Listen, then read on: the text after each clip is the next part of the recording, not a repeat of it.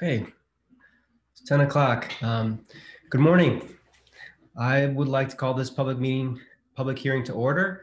My name is Gabriel Jacevich. I'm a member of the Commission on Chicago Landmarks, and I will be the hearing officer for today's hearing. Also here today is Michael Gaynor, who is the Commission's counsel for today's public hearing.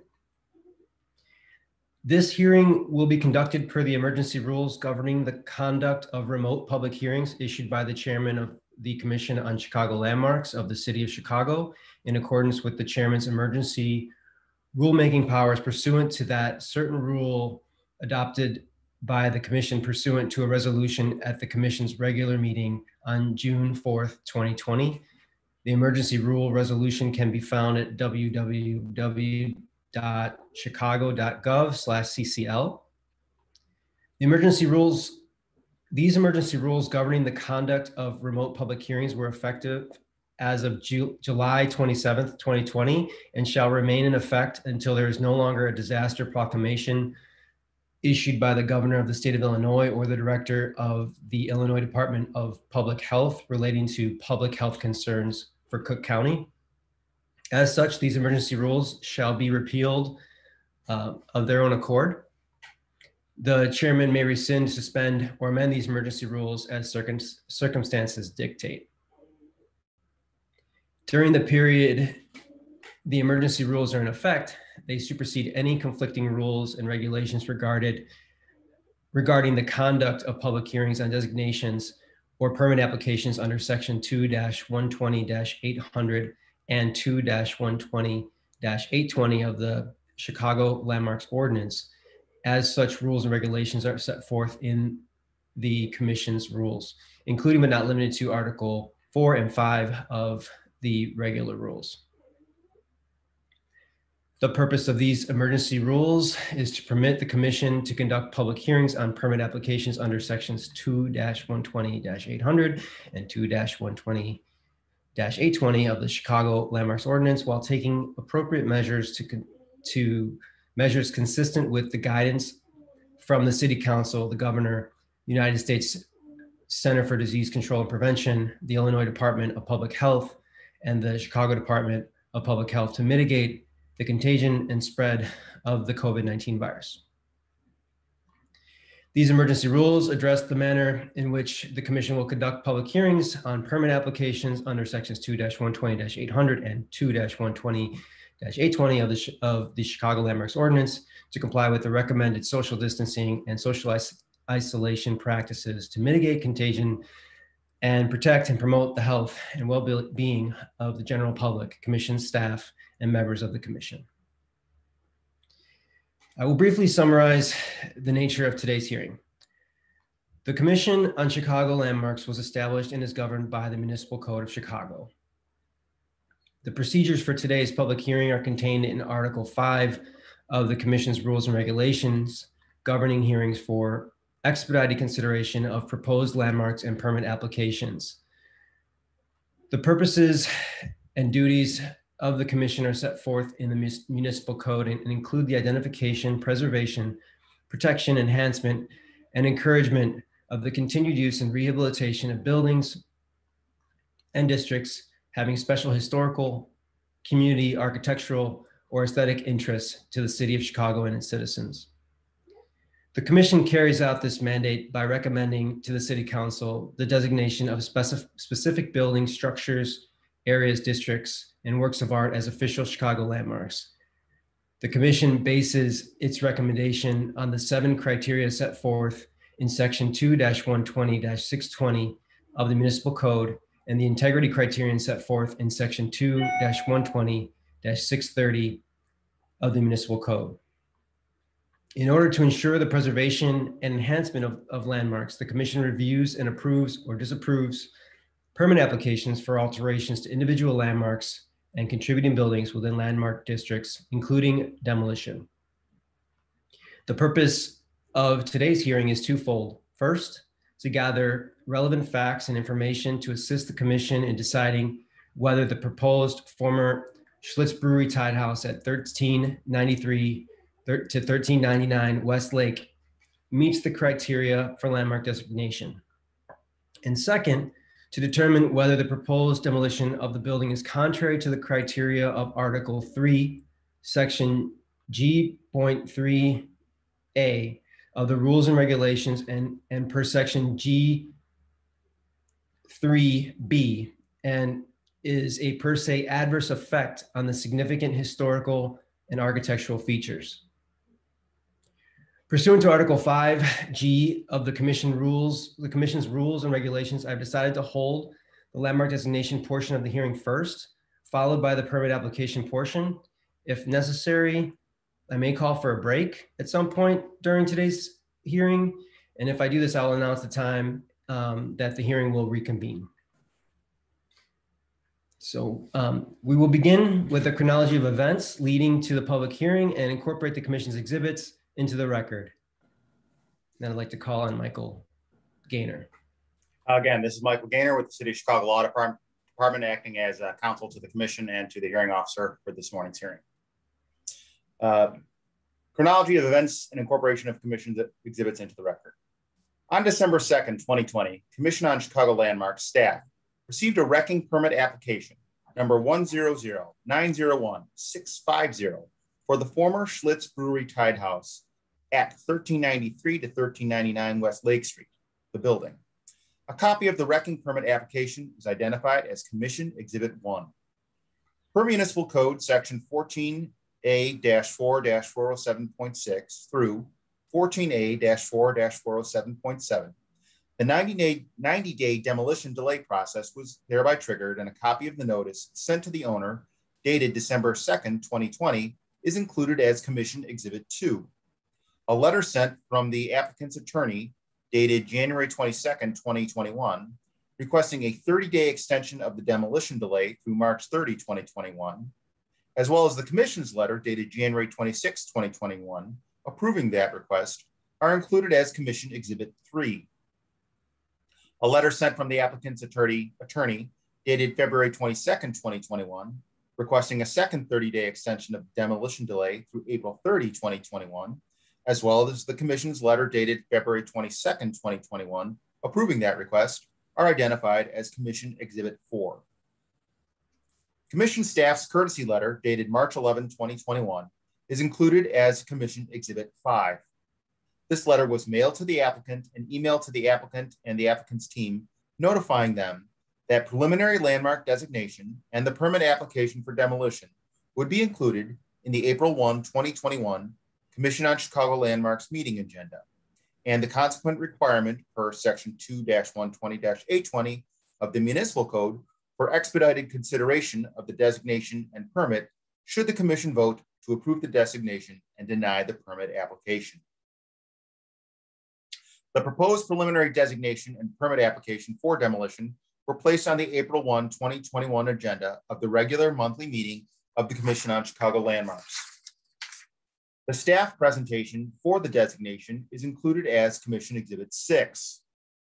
The recommendation for preliminary designation of the building is identified as Commission Exhibit 7. The preliminary summary of information dated April 2021, included as part of that recommendation, is identified as Commission Exhibit 8. Public comments received regarding the proposed designation and demolition are identified as Commission Exhibit 9. The staff report and presentation for the permit application for demolition are included as Exhibit 10.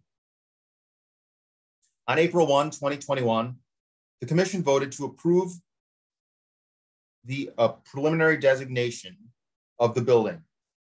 They subsequently voted to preliminarily disapprove the permit application for demolition based on the Commission's findings that A, the significant historical or architectural features of the building are all exterior elevations, including roof lines, excluding the non-historic one-story frame structure with fabric roof and vestibule at the building's rear.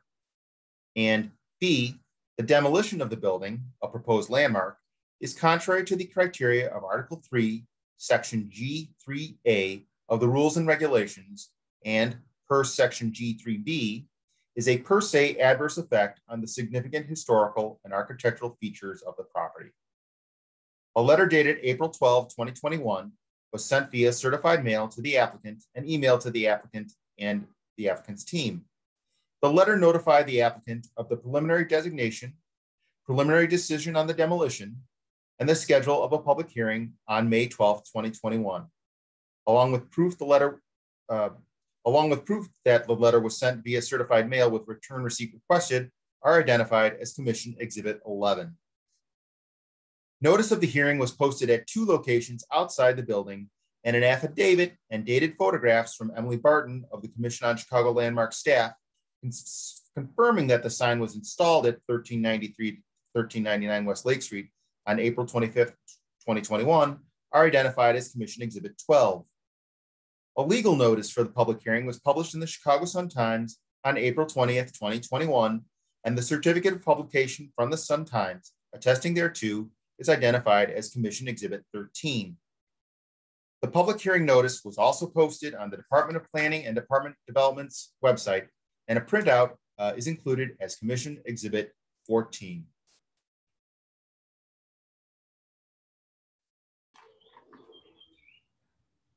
Thank you. Next, I will rule on request for party status. Any owner? Commissioner? Oh, yes. I think you first need to incorporate the foregoing documents into the record. Thank you. Thank you, Michael. I would like to incorporate these documents into the commission into the record. The commission's documents are available for inspection via email request. Thank you. I will now rule on request for party status. Any owner of the property is eligible to participate as a party in this designation proceeding. In addition, the following individuals and organizations are eligible to participate as parties. First, those who use and enjoy or enjoyment, or whose members use and enjoyment of the proposed landmark may be injured by the designation or the failure to designate. And second, those who own, lease, or reside in property located within 500 feet of the property line of the proposed designation. Parties have the right to make presentations that include photographs and other documents, as well as testimony from witnesses. Parties also have the right to question other witnesses about their testimony, and commission staff and experts about the preliminary landmark recommendation. Please note, however, that party status is not required if a property owner or other individual or organization eligible to participate as a party only wishes to make a statement for or against the proposed designation. Everyone will have an opportunity to make a statement during the public statement portion of the hearing. In addition, property owners within the district have the right to question commission staff and experts, regardless of whether they are parties to the proceeding. That said, those wishing to request party status were required to file an appearance form no later than 10 days prior to the public hearing. And I have received 2 appearance forms requesting party status, one from the property owner's representative and one from the Department of Planning and Development. And I've decided to grant both party status. We will now hear a presentation by Candlin Hahn of the commission staff summarizing the preliminary landmark recommendation for the former Schlitz Brewery-Tied House at 1393 to 1399 Westlake.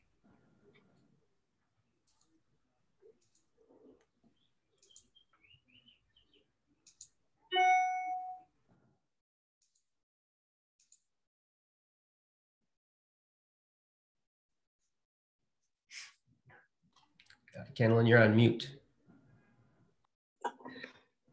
Good morning. Thank you, Commissioner. Kamal, can you please allow me to share my screen? Yes, it's done. Thank you.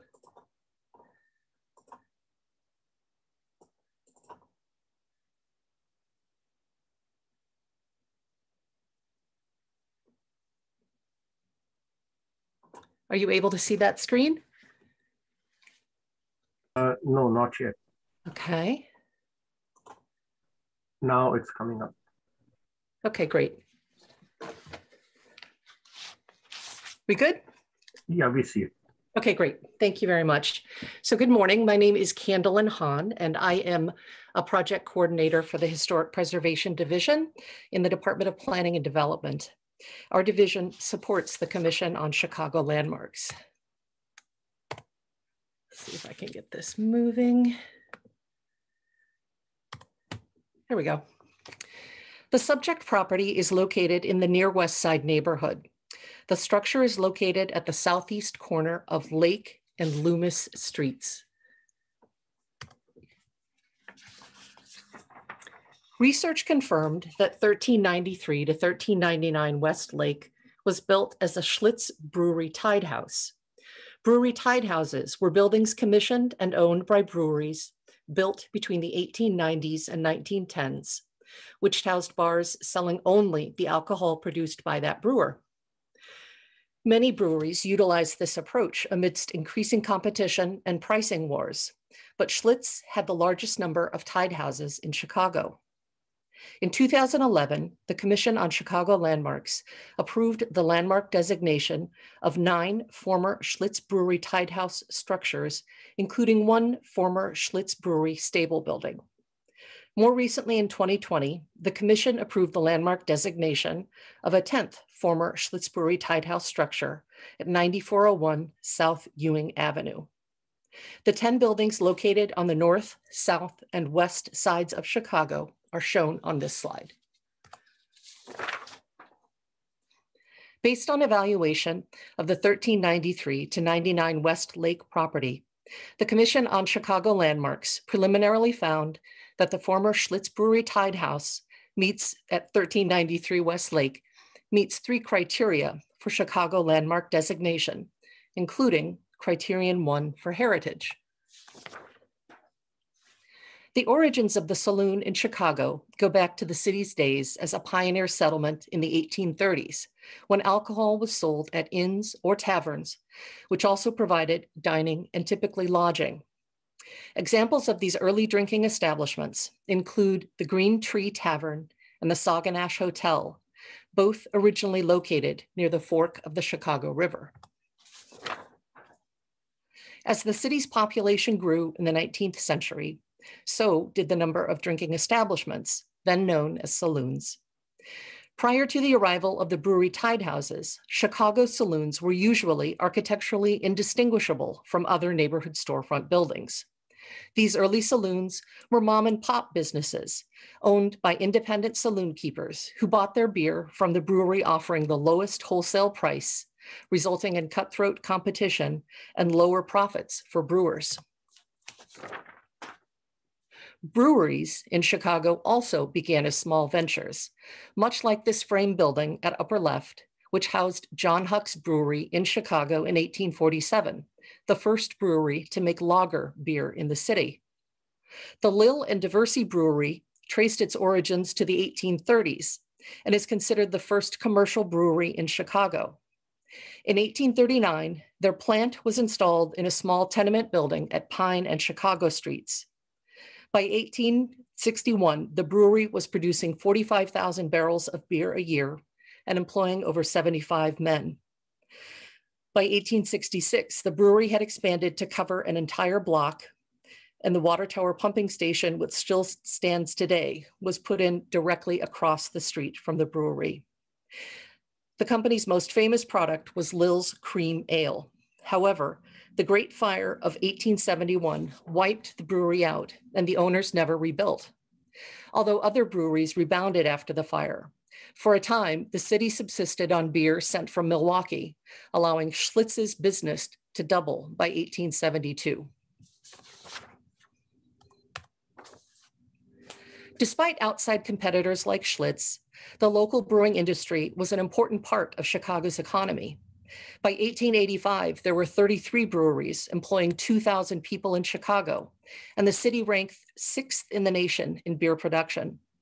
Most Chicago breweries were founded and managed by German immigrants, many of whom became prominent businessmen active in the city's affairs, such as Peter Schoenhofen, Joseph Theurer, Francis Dews, Conrad Seip, Fridolin Madlener, and Michael Brandt.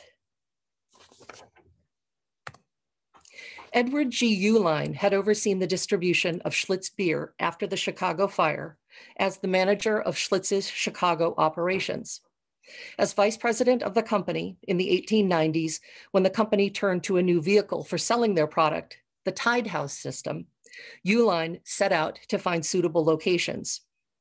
Uline was a German immigrant who arrived in the US as a young man in 1863, eventually making his way to Chicago as the owner of a small but successful metal manufacturing company by the 1870s. Decades earlier, his uncle had begun a brewery in the basement of a successful restaurant in Milwaukee.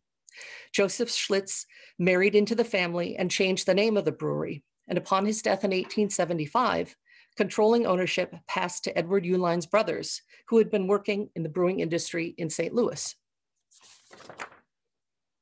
One of the earlier properties purchased by Uline was 1393 West Lake Street. This Chicago Tribune notice announces the sale of a 22-foot by 25-foot lot to Uline on March 16, 1891. A permit was issued for a construction of a 4-story store and flats building in 1892 to the Joseph Schlitz Brewing Company. This 1892 Rasher insurance map confirms the structure was completed that year. As with other Schlitz Brewery-Tied houses, 1393 was located on the corner of a highly traveled east-west thoroughfare of the city, Lake Street. You'll see that the 1393 is circled in red right there. Edward Uline would have known that the Lake Street Elevated was under construction, and 1 year after his building went up, the Sheldon Station would deposit travelers directly in front of the building. Ready access to such efficient transportation would allow the transformation to a more industrial area already underway in this part of Chicago to accelerate as workers could more easily access this stretch of the near west side. The Tied House would provide another reason for people to frequent this commercial node, which already had 10 stores, all marked by a red star in the image above. The sites chosen for Schlitz Brewery-Tied houses were a reflection of Chicago's expanding population and infrastructure, as Edward Uline sought out real estate at neighborhood locations which were easily accessible by public transportation and had a concentration of workers. Tied house structures also represented several important narratives from Chicago's history and that of the larger United States in the late 19th and early 20th centuries. The prominence of the brewing industry in Chicago and Milwaukee was made possible by those cities' access to grain markets, fresh water, supplies of natural ice, and transportation. The beer sold in tied houses reflected the increasing role of science and technology in the transformation of local crafts into larger industries. The photo at the upper left shows the Siebel Brewing Academy, established in Chicago in 1868. A vocational school focused on brewing education and services still in operation today.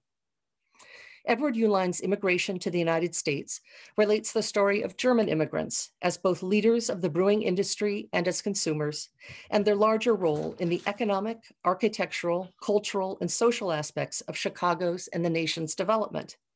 At lower left in the image is the Germania Club building, which served as a focal point for Chicago's German American community, where cultural, charitable, and civic activities took place. At the turn of the 20th century, Germans were the city's most populous ethnic group. The tied houses themselves evolved as a competitive solution by brewers to find outlets for their product in Chicago, and as such, they reflected the rise of vertically integrated production and retail sales and the increasing competition among businesses as Chicago grew. The role of the saloon in neighborhoods is also illustrated through tied houses. Saloons served as informal community centers where immigrants could hear news, ask about jobs, and decide who they might vote for, often in their native language. The centrality of tied houses in the lives of immigrants was affirmed when, backed by the deeper pockets of large brewers, tied houses provided free lunches as a draw for customers. By 1900, a survey found that tied houses provided more food to Chicagoans than the combined efforts of the city's hunger charities. As the cartoon at the upper right notes, saloons became the poor man's equivalent of a club. Men's clubs were institutions that catered exclusively to men and excluded women, as was the case with saloons. Women became the driving force behind the temperance movement in reaction to the ills associated with the prevalence of alcohol sold at these establishments. Dry reformers pressured cities to exert some control over liquor sales by passing things like Sunday closure laws. The Commission on Chicago Landmarks also preliminarily found that the former Schlitz Brewery-Tied House meets criterion 4 for exemplary architecture in its overall quality of design, executed in traditional materials, including pressed brick, cut stone, cast iron, and pressed copper. Large breweries like Schlitz had the funds to purchase desirable property and build the kind of architecture they wanted. Designs for Schlitz Brewery-Tied houses incorporated high-end materials and often incorporated highly visible decorative elements. Typically, tied houses would concentrate the most elaborate decorative elements at the front facade, but the site characteristics of 1393 Lake Street called for a different approach. The elevated line directly in front of the structure obscured views of the facade from multiple angles. Although decorative and textured limestone were used on the front elevation, the more detailed copperwork was featured on the bay window and corner turret, where it could be seen to best advantage. Most Schlitz Brewery-Tied houses were designed in the Queen Anne style, and later also the related German Renaissance Revival style. These styles shared an emphasis on prominent decoration and reaching back to historic styles for inspiration. The Tied House at 1393 employed the Queen Anne style, which emphasized asymmetric composition, often featuring turrets, towers, bay windows, and other prominent elements. This copper-clad bay window at left is at the west elevation and features scalloped patterns, floral rosettes, and lunettes over the windows with a fan motif. The anchor-like panels inserted under the bracketed eaves wrap around both street-facing elevations. The original cast iron of the storefront opening shown at right includes piers with rosettes fit into a geometric pattern and filigree on curving projecting elements at top and bottom. The most striking feature of 1393 is perhaps the lone turret projecting from the corner. It rests atop a base supported by 3 curving modillion brackets extending from a central profiled cast iron column. The prominent corner locations chosen for Schlitz Brewery-Tied houses allowed entrances to be placed at the corners, which were often chamfered or cut back and emphasized with a dominant architectural element, here by the corner turret. The Queen Anne style also emphasized variety, using a mix of forms, colors, textures, and materials to create visual interest. This facade is clad with a mix of smooth and rough-faced limestone, including a checkerboard spandrel panel. Fan design lunettes over windows seen in the turret continue at the front facade, as do large decorative metal panels under the eaves. Here, missing original panels have been replaced with the simplified version. Painted signage was also seen on Schlitz Brewery-Tied houses of every decade. At 1393, evidence of signage remains in the form of a ghost sign on the east elevation. Although often painted on finished elevations, site conditions likely led to at least one sign at 1393 being painted on the common brick east elevation, easily visible for some distance to the east, and most definitely to passengers on the elevated trains.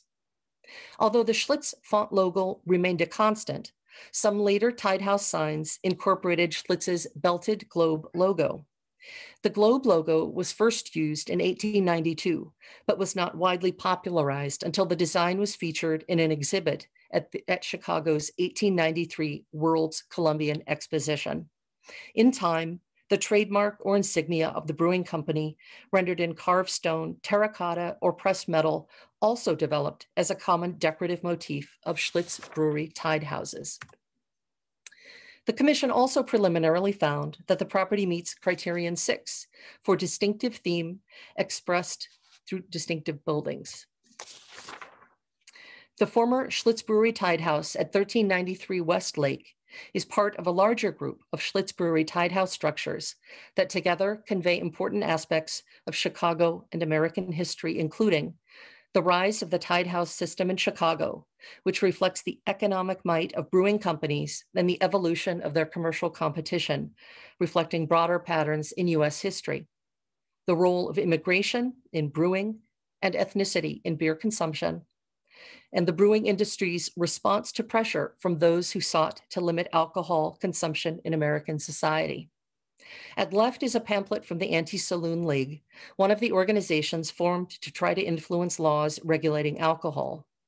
Dry reformers pressured cities to exert some control over liquor sales by passing things like Sunday closure laws. This article at right from 1916 lists the owner of the saloon at 1393 West Lake Street as one of the 17 whose licenses were revoked for illegally remaining open on a Sunday. Like many commercial property owners, breweries used attractive buildings to attract customers. But Tied House architecture was also emblematic of the brewing industry's response to increasing social pressure brought about by progressive reformers. Through their buildings, they tried to project a more respectable, socially responsible image amidst growing opposition to drinking establishments.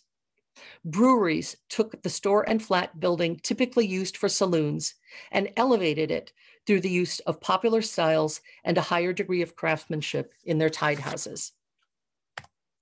Chicago's Schlitz Brewery-Tied house structures represent a distinct building type with common characteristics. Although scattered throughout the city and built over the course of decades, they nevertheless retained remarkable uniformity in design, location, and intent.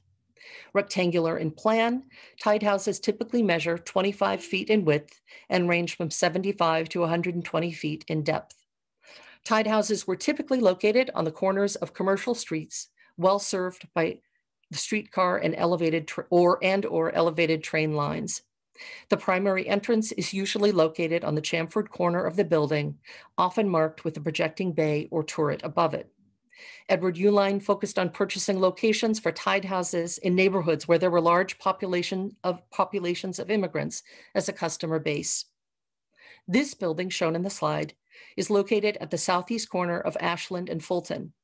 It is the only other very early Schlitz Brewery-Tied house we know of still standing in Chicago. It was built in 1891, and the painted Schlitz font logo is visible on the north elevation. At right is the building today, which has been altered significantly. By comparison, the Tied House at 1393 West Lake Street maintains a very high degree of integrity. So, in addition to the landmark criteria discussed, the Commission on Chicago Landmarks preliminarily found that 1393 West Lake Street also meets the separate integrity criterion. The 1393 West Lake is one of the few remaining and best preserved early examples of the Schlitz Brewery-Tied house. The building underwent a restoration sometime after 1987. The roof was rebuilt and the copper treatment of the bay window and corner turret were brought back. The storefront system, windows, and doors are not original, but these are considered reversible changes. Some areas of brick at the west elevation have been somewhat abraded. A small portion of the storefront opening cast iron pieces are broken or rusted, and short sections of the above-grade foundations show deterioration, none of which would be unusual or serious for a building of this age. So, significant historical and architectural features proposed by the Commission are all exterior elevations, including roof lines of the building. However, the non-historic one-story frame structure at the rear is excluded from the proposed designation. This concludes my presentation. Thank you very much. Thank you, Ms. Hunt, for the presentation. That concludes the staff's presentation. Handlin Hahn and Matt Crawford, staff of the Commission on Chicago Landmarks, are both here to take questions. Questions must relate to whether the proposed designation meets the criteria for a landmark designation. And I would like to request that we limit the questioning period to a maximum of 20 minutes. We will begin by taking questions from the property owner or the representatives. Please state your name and whether you are the owner or in what capacity you represent the owner, and the name of your company, if any. And I believe Ms. Barnes, would you like to proceed with any questions? Hello, Mr. Hearing Officer. Sarah, for the record, my name is Sarah Barnes, and I'm an attorney at the law offices of Sam Banks. And I am happy to be here this afternoon and morning on behalf of the owner and applicant. I do not have any direct questions for staff at this time. I would like to provide an opportunity to the actual property owner, one of the actual property owners, Mr. DeGraff, if he has any questions. I believe Mr. DeGraff has joined us and he has an appearance form on file. Yeah, thank you, Sarah. I don't have any questions for the staff. Whenever it is appropriate, I'll make a statement when we're putting on our matter, if that's appropriate. So if these are questions, at this point, I don't have any questions for the staff. Great, Thank you, Mr. And excuse me, Mr. Hearing Officer, would we have an opportunity after our presentation to do any sort of questions?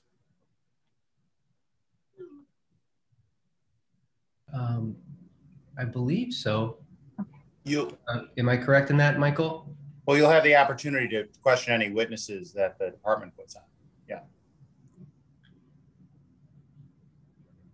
Then I do have one question, since this is related to staff. I just wanted to ask and confirm that in or around April of 2016, a demolition permit was issued for the subject property and the subject improvements. May I just confirm that with staff? This is Candlin Hahn. Good morning, Sarah. Good morning. My research into Hanson showed that no demolition permit was issued. I contacted the Department of Buildings and they confirmed that in 2016, no demolition permit was issued. Thank you. Mm-hmm. Does that conclude your questions for staff?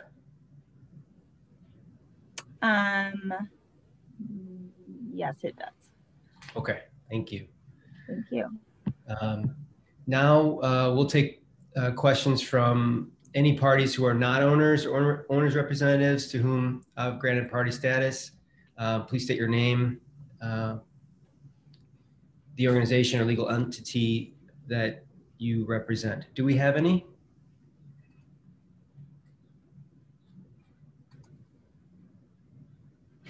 Folks who are not owners that are signed up?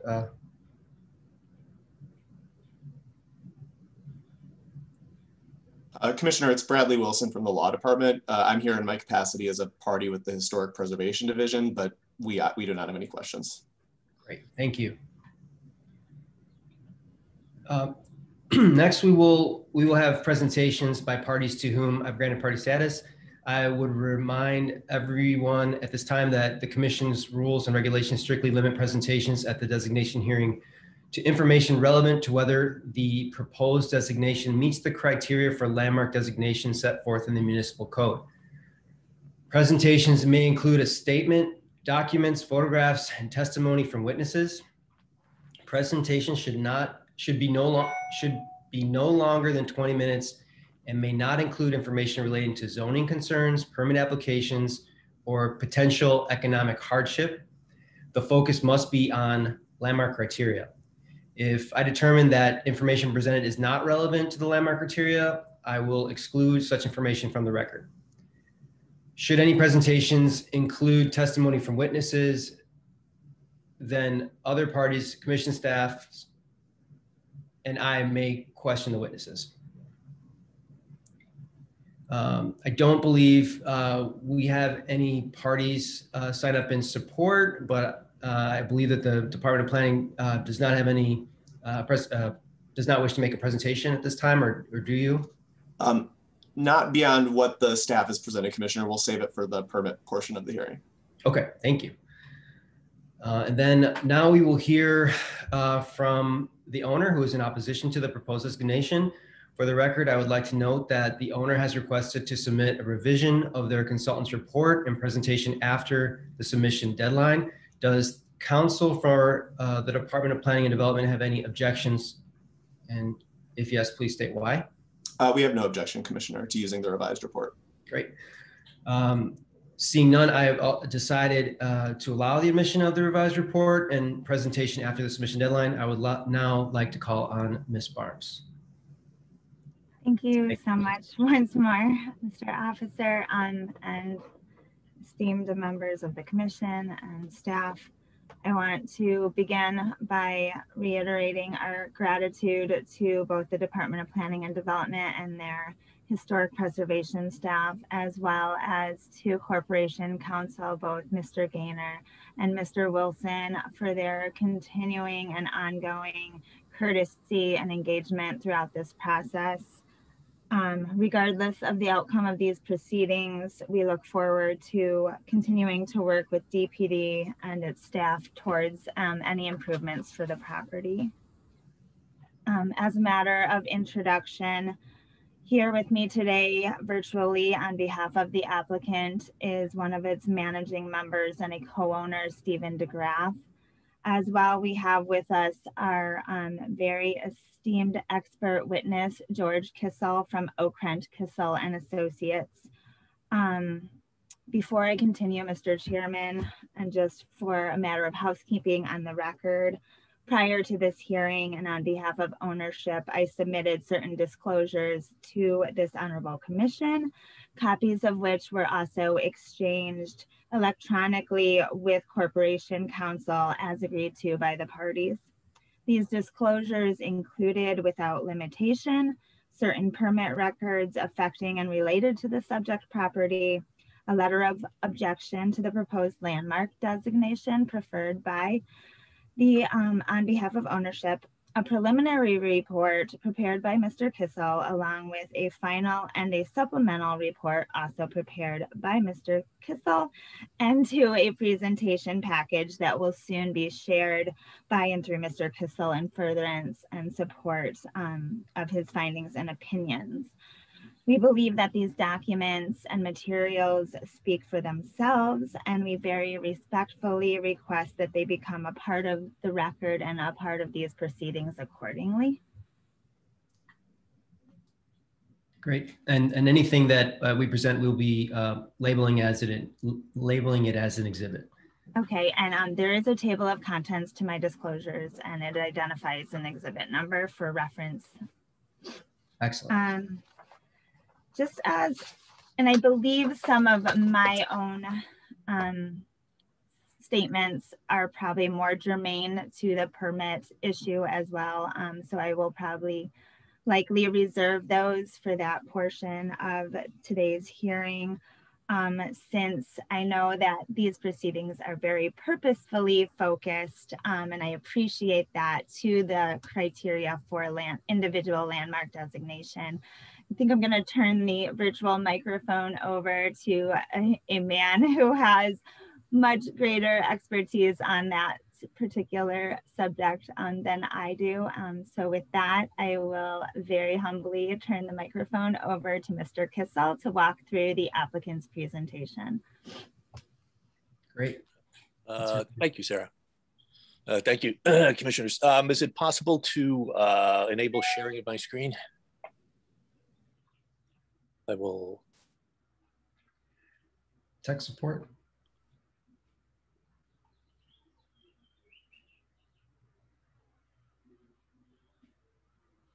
Kamal, are you enabling Yes, that? it's done now. Yeah. Oh, great. Okay.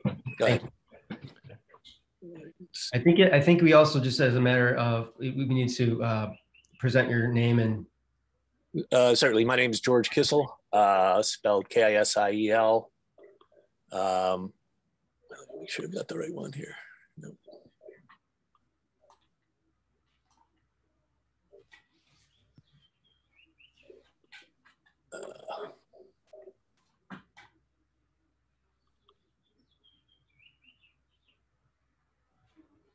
All right. Apologies for the delay there. Okay, for the record, my name is George Kissel. I'm the president of Okrent Kissel Associates with offices at 122 South Michigan in Chicago. As you know, I've submitted a report as well as a revised report into the record that covers my opinions on the subject property. So I'm just going to run through a presentation here that hits on a few points and also includes a discussion of the criteria for landmark status. So we note the subject property was built according to a permit that was issued in June of 1892 for the Schlitz Brewing Company. In considering landmark status, context is important. Before we get to the subject property, I want to take a look at some examples of landmark tied houses. We're going to start with Southport Lanes. So Southport Lanes was built in 1898 and is a prime example of a tied house rendered in the German Renaissance style. It displays a high level of distinctive detail, including the Schlitz globe. And in the case of tied houses, not only were the exteriors of these structures significant, so were the interiors. These were the equivalent of Schlitz franchises, not unlike a Burger King or a McDonald's. Schlitz fitted these out with bar, back bar, other furnishings, all with characteristics that conveyed the fact that when you walked into one of these places, that it was definitely a Schlitz joint. With respect to Southport Lanes, the interior retains many of those characteristics, including the back bar with characteristic mural showing a pastoral scene, tin ceilings, wood paneling, high quality finishes, as well as in the bowling alley, a mural and display of the Schlitz globe logo. This was a later addition, and it's also likely that the mural was a replica based on the image over the bar. But it's clear that the interior, as well as the exterior of this building, say Schlitz. This is basically a poster child for a landmark tied house. The architectural style is rare and unique. You don't see a lot of German Renaissance examples in the city. It's richly detailed in stone and brick and metal and displays the Schlitz globe, immediately conveying its historic associations. The interior plan and furnishings, which is also a significant characteristic of tied houses, remains intact and also significantly contributes to the asset's ability to convey its historical associations. Clearly, this example has both associative value, that's to say it's linked to the brewing industry, saloons, and other aspects of Chicago's economic, historic, and social heritage, and construction value in the rare and unique German Renaissance style, and the rich detailing of both the interior and exterior, including the characteristic Schlitz globe. It retains a degree of integrity that's required for consideration as an individual Chicago landmark. Yet for reasons unknown, Southport Lanes is not designated as a Chicago landmark. So we're going to move on now and take a look at the 9 landmark Schlitz tied houses. They basically fall into 3 categories. There's a group of them that display the German Renaissance versions, which sort of represent the high-end samples of tied house construction. There's what I'm going to refer to as the plain Janes, which are less rich in their detailing and exemplify sort of the low end of the spectrum. And then finally, sort of the middle ground, or the Queen Anne style examples of tied houses. All of these landmark tied houses were built between 1897 and 1910. So the first representative of this initial group is Schuba's, located 3159 North Southport. Again, you see the characteristic German Renaissance styling. The 2-colored brick pattern is something that comes to define one of the characteristics of the style. The interior still functions as a bar or a saloon, although the bar is likely not the original, and it's possible the tin ceiling isn't the original. It still has the ability to convey its historic associations, both on the exterior and the interior. And the same holds true for the performance area, which is also restored in similar fashion to what it would have been originally. The next example we're going to take a look at is Max Wood Grilled at 1801 West Division Street. Again, this is another example of the German Renaissance style. You see similar characteristics, including the characteristic Schlitz globe on the exterior of the building. It bears a very striking resemblance to Southport Lanes. The interior, again, still furnished with a bar. Again, unclear whether it's original or not.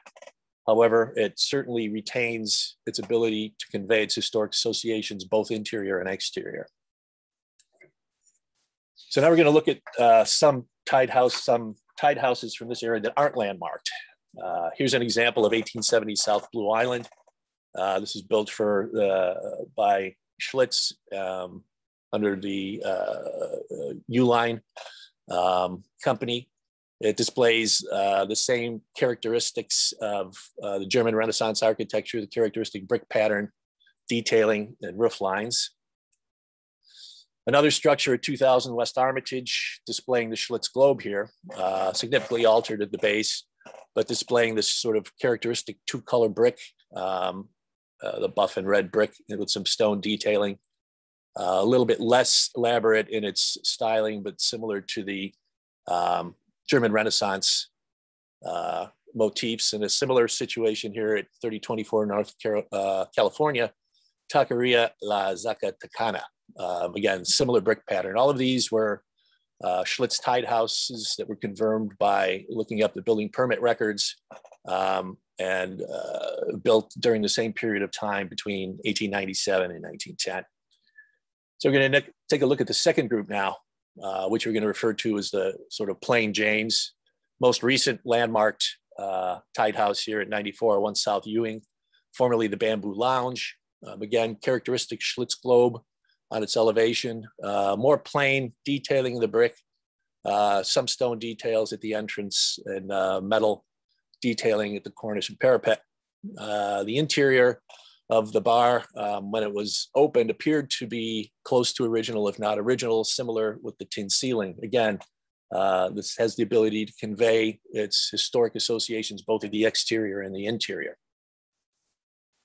Moving on to the next, 1400 South Front Street. Again, a more plain rendition of the tied house with the Schlitz globe. This one's vacant. The interior has been gutted. So while its interior doesn't have the ability to convey its historic character and its historic associations, due to the presence of the globe on the outside, its exterior does maintain the ability to do that. We'll look at a few examples of these sort of plain Jane tied houses that are not landmarked. Here's one at 2001 West Grand. You see the parapet's been modified, but it maintains stone detailing. More plain brick pattern is illustrated in the prior examples, and the prominent Schlitz globe remains in this example. So this one's attachment is conveyed through the globe logo embedded into the building. A couple more tied houses from this area, sort of more plainly rendered. This one's located 1400 West 69th, formerly Joe's Foods. Vacant at the ground floor at this point. Without a Schlitz globe or any other identifying feature, it's similar to many of the store and flat buildings that you find scattered through Chicago's commercial areas of Chicago's neighborhoods. Another example at 105th and Corliss Avenue. This one's been converted to residential. Again, a Schlitz tied house, verified by building permit records. Again, without any identifying feature, they're virtually indistinguishable from other store and flat commercial structures. Move on to the final group of landmark tied houses. These are more the Queen Anne style tied houses. This one's at 1944 North Oakley, Floyd's Pub. You see the variation in the elevation characteristic of the Queen Anne style. Prominent Schlitz globe, bay windows and bay at the corner entrance. And again, on the interior, still maintains its integrity as a drinking establishment. Its associations with Schlitz and tied houses occur both on the interior and the exterior. We're moving on to 958 West 69th Street, which is the Caribbean Lounge, still functioning as a drinking establishment. Queen Anne style, globe prominently displayed at the corner entrance and elevation, detailed bay windows. Again, able to convey its historic representations and associations both from the interior and the exterior. Moving on to 2159 West Belmont, has been converted to a Starbucks. Again, Queen Anne styling, Schlitz globe conveying its historic association, while the interior has been renovated and no longer functions as a tavern or a bar. The exterior does maintain its ability to convey its historic associations. 5120 North Broadway, Southeast Asian Center. This one's a little bit of a cross between Queen Anne and German Renaissance, but we lumped it more in the Queen Anne style. Again, prominent Schlitz globe conveying on the exterior its association with tied houses and the liquor industry, particularly the breweries. The interior has been renovated completely and no longer maintains that degree of integrity. However, its exterior clearly says Schlitz and says tied house. And finally, we have I believe the last landmarked structure here at 3456 Southwestern Avenue, now a one-stop market. Again, the Schlitz globe, Queen Anne styling, clearly visible. The Schlitz globe is what conveys its attachment and association with the brewing industry, Schlitz, and the historic heritage that has value to the city. Look at a couple other Queen Anne style Schlitz tied houses that are not landmarked. This one at 3821 West Armitage, now A&R Shoes. Another at 3759 West Fullerton, Donna Maria's. Again, Queen Anne styling, corner entrance, similar to many other Queen Anne style store and flat buildings that are scattered throughout.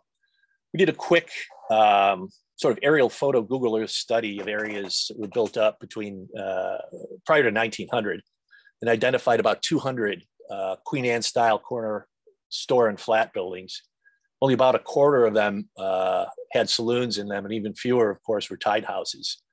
So to sort of illustrate the point, I'm going to take a look at a few non-tied house Queen Anne style corner buildings. You'll see the similarity between these structures and the tied house structures. There's one at 1362 West Belmont, prominent corner treatment, detailing of the cornice, Queen Anne style store and flat building. Again, very common throughout the city of Chicago and its neighborhood commercial areas. Another at 3224 West North Avenue, very similar to the tied house on Southwestern Avenue, Queen Anne styling corner entrance, detailing on the elevations. And finally, 57 North Ashland, again, Queen Anne styled non-Schlitz tied house building. Interestingly enough, this one was actually built by a gentleman by the name of Nicholas Schlitz. However, he had no association with the Schlitz brewing family. What can be drawn from this exercise is really that there isn't a consistent style for tied houses in this area.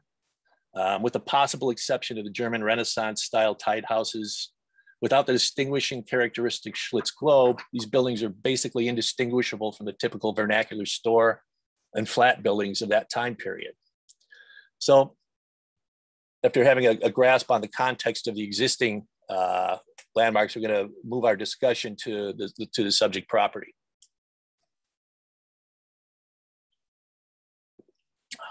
Excuse me. So tied houses were constructed pretty much between the early 1800s to 1910. This is a period of rapid change in terms of technology and various other things. It was also an era of economic booms and busts. Turns out there was a pretty severe depression in the United States between 1893 and 1897. And tied house construction is kind of split between pre and post depression eras. The subject property falls into the pre-depression area, being built in 1892. So in the 1870s and 80s, there were technological advances in brewing, and as well as overinvestment in facilities. And this led to an overproduction of beer. Brewers wanted to make beer as available as possible. So during this period, beer marketing was focused on selling beer directly. The location of outlets, which were primarily tied house saloons, was crucial because most of the product was served directly from kegs.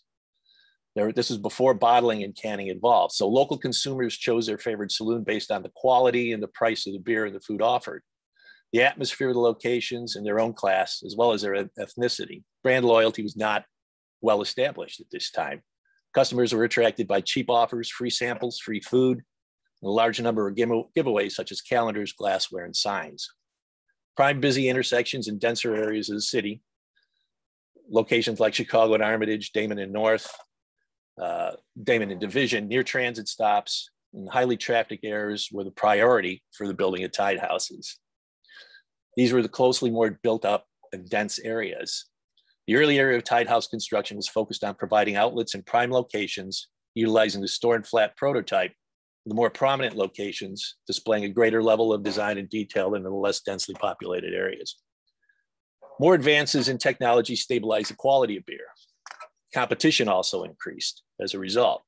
So now marketing and branding became more important. In the later area of tied house construction, they showed the same concerns for location. However, the branding and marketing of the Schlitz name became more important. And this, of course, is reflected in the widespread use of the Schlitz Globe trademark in architectural detailing of the later period tied houses, from which all of the existing landmark structures have been drawn. So while with the subject property built during the pre-Depression era, so to speak, there are no indications in the architectural features of the building that this was a Schlitz tied house. It's a typical store and flat building rendered in the popular Queen Anne style at the time. So we'll see in the following slides, the subject property as well as other early era tied houses are indistinguishable from other large vernacular store and flat buildings of the same era. Take a look at a couple of them. So staff provided the example at 235 North Ashland. There's another one at 2600 West North Avenue, which was also built by the U-Line in 1891. As you can see, it bears a very strong resemblance, absent the Schlitz Globe, to the other types of Queen Anne's styled buildings, store and flat buildings that dominate the denser areas of the city and closer in. So here we have a couple examples at 2301 West North Avenue and 219 West North Avenue. Property, so moving on, we know that the subject property is orange rated. I'm going to take a look at some other Queen Anne style store and flats sort of comparison for other orange rated buildings. We're taking a look here at 1825 West Armitage and 2100 North Halsted. These are both orange rated buildings and they're part of landmark districts. They're not designated as individual landmarks. 825 West Armitage is part of the Armitage Historic District and 2100 North Halsted, part of the Halsted Willow District. And a couple other examples of high quality store and flat buildings of the larger variety at 925 West Armitage, as well as 435 West North Avenue. Basically, again, the general takeaway here is that tied houses are indistinguishable from the typical vernacular Queen Anne style store and flat buildings that dominate the corners of the busier neighborhoods of commercial streets. So now we'll move on for a quick discussion of the criteria on landmarking before I close my testimony and presentation. Excuse me. So staff indicates subject property meets 3 of the criteria for landmarking as well as the integrity criteria. The first criteria is that it's a critical part of the city's history. In other words, we're talking about its value as an example of the architectural, cultural, economic, historic, social, or other aspect of the city of Chicago's heritage, state of Illinois, United States. So the history and significance of saloons and tied houses are well documented in literature and other scholarly works, and it's clear by the building permit records and real estate transaction data from sources such as The Economist, the American Contractor, as well as the city's historic permit records. The subject property was indeed built by the Schlitz Brewing Company and is a tied house. So it's clear that it has some value as an example of the cultural, economic, historic, and social heritage of the city of Chicago. With respect to important architecture, in other words, its exemplification is an architectural type or style distinguished by innovation, rarity, uniqueness, or overall quality of design, detail, and material and craftsmanship. It's important to note here that the subject property is being considered as an individual landmark. It's also important to note that subject property is basically vernacular architecture. It's a common building type rendered in the sort of style of the time, if you will. This is not the Monadnock building. It's not the Board of Trade. It's not the Chicago Theater or the Roby House. That's not to say that vernacular architecture can't be considered as individual landmarks, but this is also not the Krause Music Store. The example has to be distinguished by rarity or uniqueness or overall quality of design, detail, materials, or craftsmanship. When we look at the prior landmark examples, it's clear that the ones that are rendered in the German Renaissance style are certainly rare and unique. You don't see that everywhere. Queen Anne style store and flat buildings, however, are common and numerous in the city through its neighborhoods and commercial areas. They're not rare, nor are they unique. Unless, of course, they're adorned with a Schlitz globe. That feature distinguishes them, even if stylistically the building is not particularly special. Here again, that's not the case. Its features, style, and detailing do not rise to the level of rarity or uniqueness, and are based on other examples, they're not distinguished by overall quality of design, detail, materials, craftsmanship, such that it rises to individual landmark status. Finally, we'll talk about criteria 6, which is a distinctive theme. Pardon me. So the criteria states its representation of an architectural, cultural, economic, historic, social, or other theme expressed through distinctive areas, buildings, places, structures, works of art, or other objects that may or may not be contiguous. In the case of tied houses, the distinctive themes are both architectural, which imply historical significance through design or construction value, and economic, historic, and social, which imply significance through associative value, in other words, being associated with economic, historic, and social events. In order to satisfy this criteria, the subject property would need to be visually identifiable as a tied house in order to convey its association with historically significant economic, historic, or social events. Given the subject property displays no distinctive architectural detail or characteristics that identify it with any brewery, Schlitz in particular, it fails to meet this criteria. Finally, with respect to integrity, based on the foregoing analysis, the subject property can only consider it as being associated with economic, historic, and social events as a tied house. And as the subject property is no longer a tied house, and there are no surviving characteristics on the interior or the exterior that identify it as such, it fails to meet the integrity criteria for individual landmark status.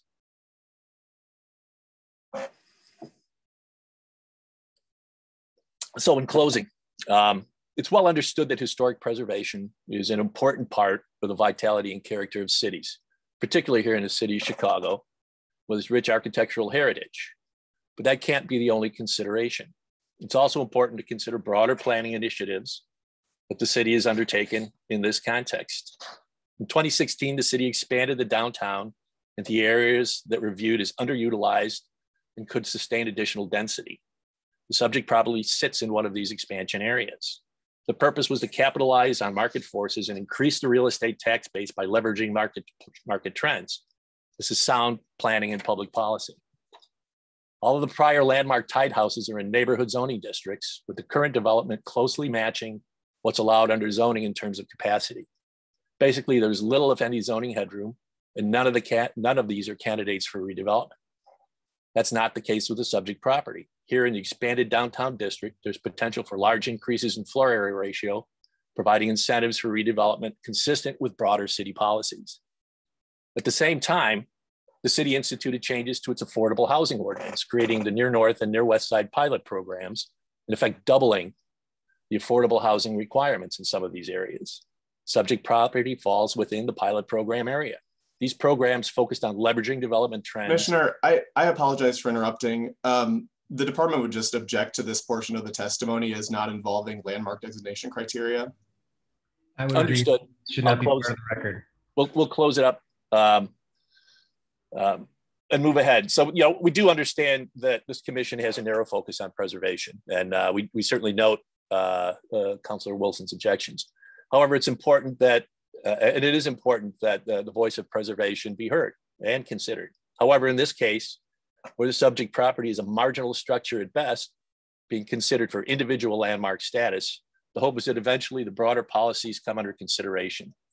So this concludes my presentation and testimony. I'll turn it back to council at this point. Thank you for your presentation. Does the commission staff have any questions regarding the presentation?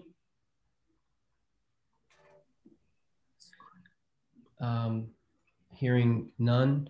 Commissioner, I apologize. Yep. I just, DPD will have questions. I just have a procedural question. I know cross-examination of experts is usually more appropriate at the permit portion of the hearing. I'm just not sure whether Mr. Kissel will be testifying again at that portion. I'm happy to question him now if that's just the plan to incorporate it at the second portion, or wait until the permit portion of the hearing if he's going to take the virtual stand again. If I may, counsel, I don't believe Mr. Kissel will be testifying for the permit portion of the hearing, so I'm happy to have you do your cross-examination at this juncture. With that in mind, Mr. Hearing Officer, I was also wondering procedurally, is there going to be a determination made on each of the two issues after the pertinent portions of the hearing, so that there'll be a decision rendered on with regard to the landmark designation after this first testimony, and then separately after the permit portion of the hearing? Or is everything going to be based on the whole hearing? Because I do have a statement that I want to make, but I just want to make sure I get it in at the right point. I don't believe we're making any determinations today. Okay. Right? So that works. I can just save it for the second part of the hearing then, as long as it's in today's record. Okay. Thank you. I apologize for my naivety.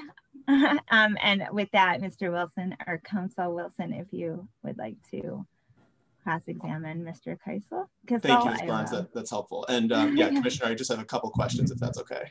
Yes, please. Okay. Mr. Kissel, my name is Brad Wilson. I work for the city's law department, and I'm representing the Department of Planning and Development here. How are you? Good. How are you doing? I'm good. I just have a few questions about the content of your report and your testimony today.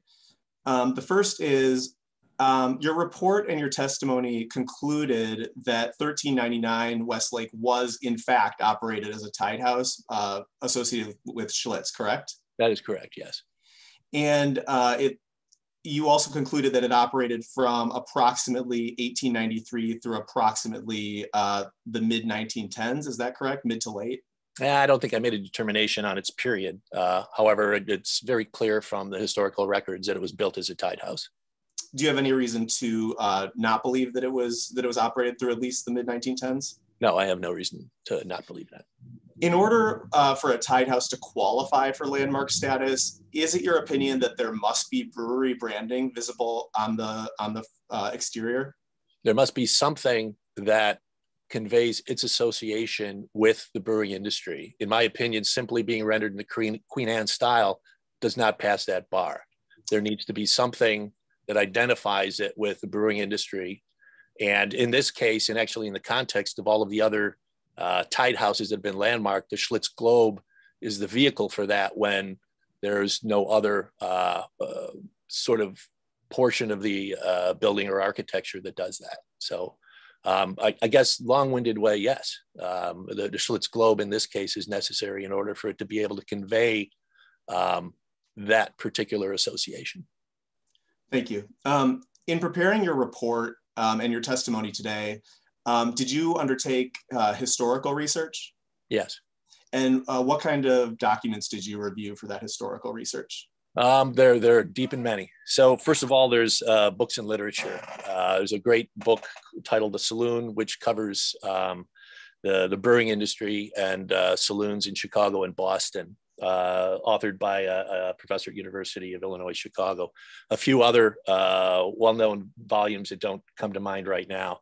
But these sort of provide the background and the sort of the history of tied houses and their importance. And it's also, you know, I reviewed all of the prior documents by the Department of Planning and Historic Preservation on the prior tied house, and they do a very good job of, you know, illuminating that fact. As far as the individual properties and the records, there's several online sources that we use for that. So in order to determine what's a tied house? Probably the easiest place to look, at least for the ones between 97 and 2010, is I think the National Contractors Journal that has a searchable database that will allow you to look for the significant characters such as Uline, Schlitz, and various other, you also check misspellings of Uline and misspellings of Schlitz, and sometimes you find these kinds of things. These are digitized records, so you got to take them a little bit with a grain of salt. The Chicago, the Online Building Permit Index, the Historic Building Permit Index is another source. Again, that one's a little bit tough. You got to be able to read cursive writing, and that's not a skill that's present. And in fact, the style of cursive writing at that point in time is different than when I learned it. So, there's some interpretation needs to be done there, but nonetheless, those provide pretty much an excellent resource for that. Of course, we use aerial photography. We have an inventory of Sanborn maps. The Robinson map of the city is available, Rasher maps. These sort of confirm the Sanborn maps tracked saloons because they were a greater fire risk. And of course, Sanborn fire insurance maps are basically a fire insurance tool. So they do a pretty good job of determining what's a saloon and what's not. So that provides you some clues for some things to research. Of course, aerial photography. My firm has a long history of documenting the cities from the air since 1986. So we have a very good sort of set of resources for that, along with, of course, Google Earth, Google Street View. And there are other journals and various sources that we use. The Economist published a lot of land sale data. And I think there's the Building and Real Estate Journal also does a good job of that. So there's a pretty broad range of things that we use to determine what was a tied house and what wasn't, and sure, where they are in the city. So that's, pretty substantial historical research. Does the landmark designation process often involve that type of historical research? Yes, it does. Okay. I want to ask you about a couple of sentences in your report. In describing the Southport Lanes building, which I think you testified on today, you stated that it is, this is a quote, is located at the corner of two well-traveled streets, has a corner entrance and characteristic corner bay or turret. Do you recall that? Yes. Okay. You go on to say that these features establish the exterior of the building, clearly conveying the historic aspect of Schlitz tied houses. And today, I think you called the Southport Lanes a poster child for tied houses. Is that right? Correct. One thing to note, though, it's really the style, the distinctive German Renaissance style of architecture that really distinguishes it. Not as much the Queen Anne style things, because as we've shown in the testimony and also through the report, there are a lot of examples of that are not tied houses. So it's your opinion, though, that these exterior elements can convey the existence of a Schlitz tied house? Well, if we limit the, I would say it's really only the German Renaissance that does that, absent the Schlitz globe.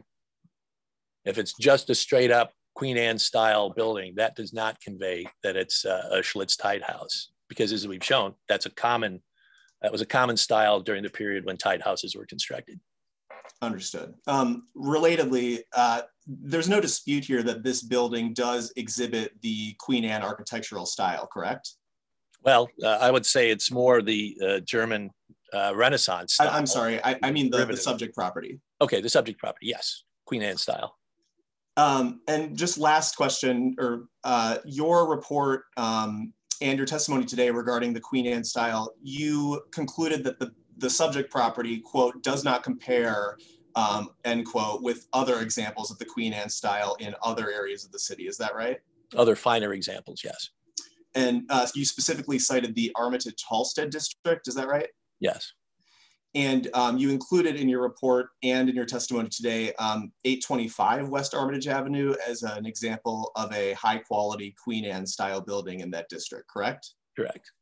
Okay, thank you for your time. I don't have any other questions. Certainly. Thank you. Yeah. Would I be allowed to ask a couple of redirect questions for Mr. Kissel? I think so. I want to keep it confer with brief. council very quick. That's okay, correct, Mr. Gaynor? Yes, it's in your discretion to allow that, sure. Okay, sure, I allow it. I'll keep it brief. I appreciate you. Thank you. Mr. Kissel, going back to your research and preparing your findings and report, is it true that you, in your research, found approximately 200 examples of this similar, finer Queen Anne's style architecture throughout the city? I wouldn't say they're necessarily finer, but they're certainly the examples of Queen Anne style, yes. From From that same period of time, is that correct? That is correct. And of those 200 other Queen Anne style buildings, approximately 40 of those buildings had taverns or once operated as a tavern or tied house. Is that also true? That's correct, based on Sanborn map data, yes. Okay, so the fact that a building built in the late 1890s and early 1900s had Queen Anne's architecture and acknowledged some of the architectural features such as the bay windows, the corner turrets, that alone does not necessarily convey that it was a landmarked or a significant tied house. Is that true? That's true, yes. And in particular, a Schlitz Brewery-Tied house? That is correct. And towards that end, were the corner turrets that are identifiable in the subject property and several of the others, including the Southport lanes, as well as the bay windows, were those common architectural features found during this era with regard to the Queen Anne's, the store and flat buildings? Yes. So again, those aren't unique or rare to these tied houses. No, they're not. Those features. And lastly, or I guess two questions, but kind of combined.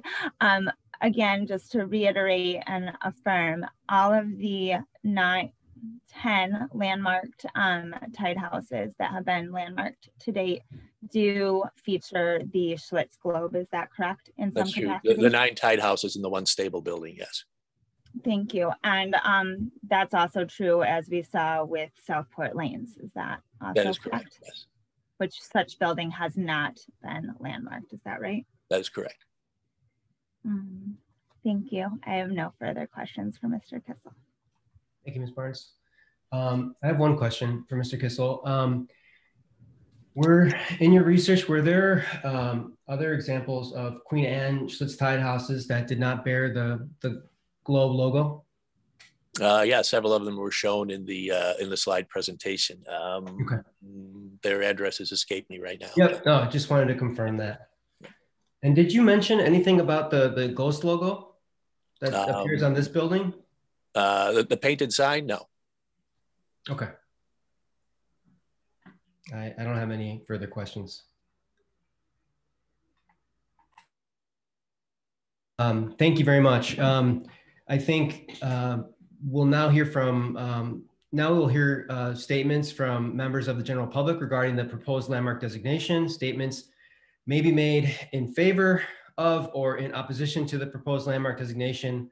Per the emergency rules, anyone wishing to make a statement regarding the proposed designation must have submitted their appearance form via email no later than 48 hours prior to the commencement of the public hearing. Statements from members of the general public are limited to 3 minutes. Please state your name and address and the person or organization you represent, if applicable. In the interest of time, you are encouraged to focus your statements on information not previously given. The commission also accepts written comment on the subject of the public hearing from members of the public up to 24 hours prior to the scheduled commencement of the public hearing. Any written comments received have been posted on the commission's website and will be deemed incorporated into the record. First, you will hear statements from members of the general public in favor of the proposed landmark designation. We have received 2 appearance forms, both in favor of the designation. First, can we please hear from Ward Miller? Yes, Mr. Chairman, can you hear me? Yes, we can hear you. Yes, good morning, everyone. My name is Ward Miller. I'm Executive Director of Preservation Chicago. We at Preservation Chicago fully support the Chicago landmark designation of the former Schlitz Brewery-Tied house located at 1393 to 1399 West Lake Street on Chicago's near west side. We also want to encourage you, Mr. Vice Chairman, and the City of Chicago to deny the permit application for the demolition of the building known as the former Schlitz Brewery-Tied house. The Schlitz Brewery-Tied house at the southeast corner of Lake and Loomis Streets and near Ogden Avenue is a fine quality building of great craftsmanship and design, and constructed in anticipation of the Chicago World's Fair of 1893, where the belted globe design was unveiled and displayed in a very big way, which was also a visible and painted asset and ghost sign and logo painted on the east side of the building. The Schlitz-Tied house, its overall composition, quality of detailing are outstanding. And this structure is an exemplary example of a Schlitz-Tied house. The Schlitz Brewery-Tied house building is also a highly visible structure, lovely in appearance and seen for many blocks as one proceeds northward on Ogden Avenue to Lake Street. Its magnificent use of rich materials of red brick, limestone, ornamental copper bays, and corner turret make it a much admired building and part of the Ogden Avenue, Lake Street, near West Side built environment and view shed. It's a very unique building and highly visible building in so many ways. The Schlitz Brewery-Tied house was surveyed as part of the near West Side community area in 1984, determined at that time 37 years ago to be orange rated, and published 25 years ago by the City of Chicago in the Chicago Historic Resources document. So this has been really well known for many years. We at Preservation Chicago were proud to assist in the historical research as well as gathering public signatures, over 8,217 petition signatures spanning 375 pages with 25 pages of public comments, all in favor of preservation of this building and a landmark designation. And that is coming from the citizens of the City of Chicago. So we together, these 400 pages really support the department and its landmark designation of this extremely important historic Schlitz-Tied house. And we are grateful for this opportunity to speak in support of this Chicago landmark designation. Thank you so much. Thank you, Mr. Miller. Now, can we please hear from Diane Gonzalez?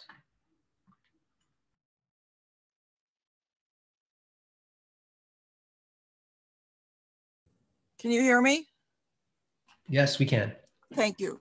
Good morning. I'm Diane Gonzalez, a resident and preservationist in the Old Town Triangle District and a member of Preservation Chicago's board. This handsome 1892 storefront with flats above is a treasure in the Fulton Market District.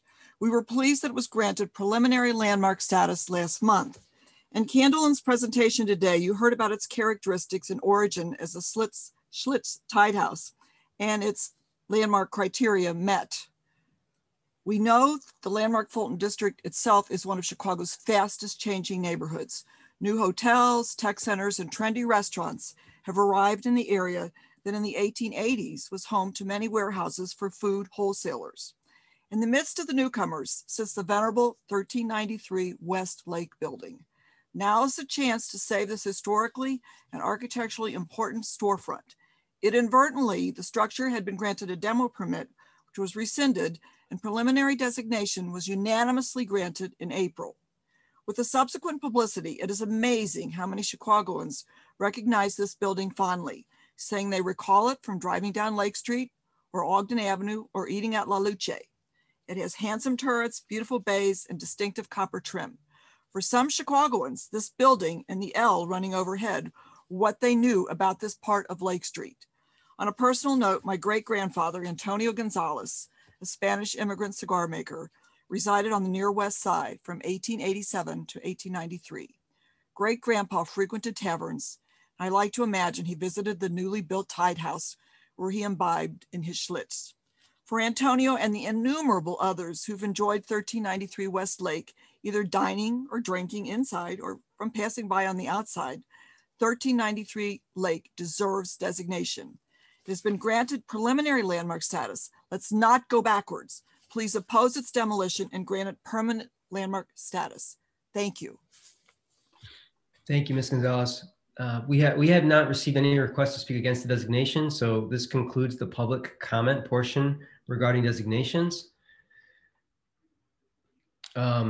This concludes the landmark designation portion of today's public hearing. The commission will consider the entire record, including the transcript of today's hearing at the June 3rd, 2021 regular meeting of the Commission on Chicago Landmarks to be held remotely, and determine whether to make a final recommendation to City Council on the proposed landmark designation of the former Schlitz Brewery-Tied House building at 1393 to 1399 West Lake Street. This meeting is open to the public, and details for participation and listening to a simulcast are available on the Commission's website at chicago.gov/CCL. I think we could take a 5-minute break and can reconvene at 11:35. So we'll put this on pause, and we'll come back at and begin at 11:35.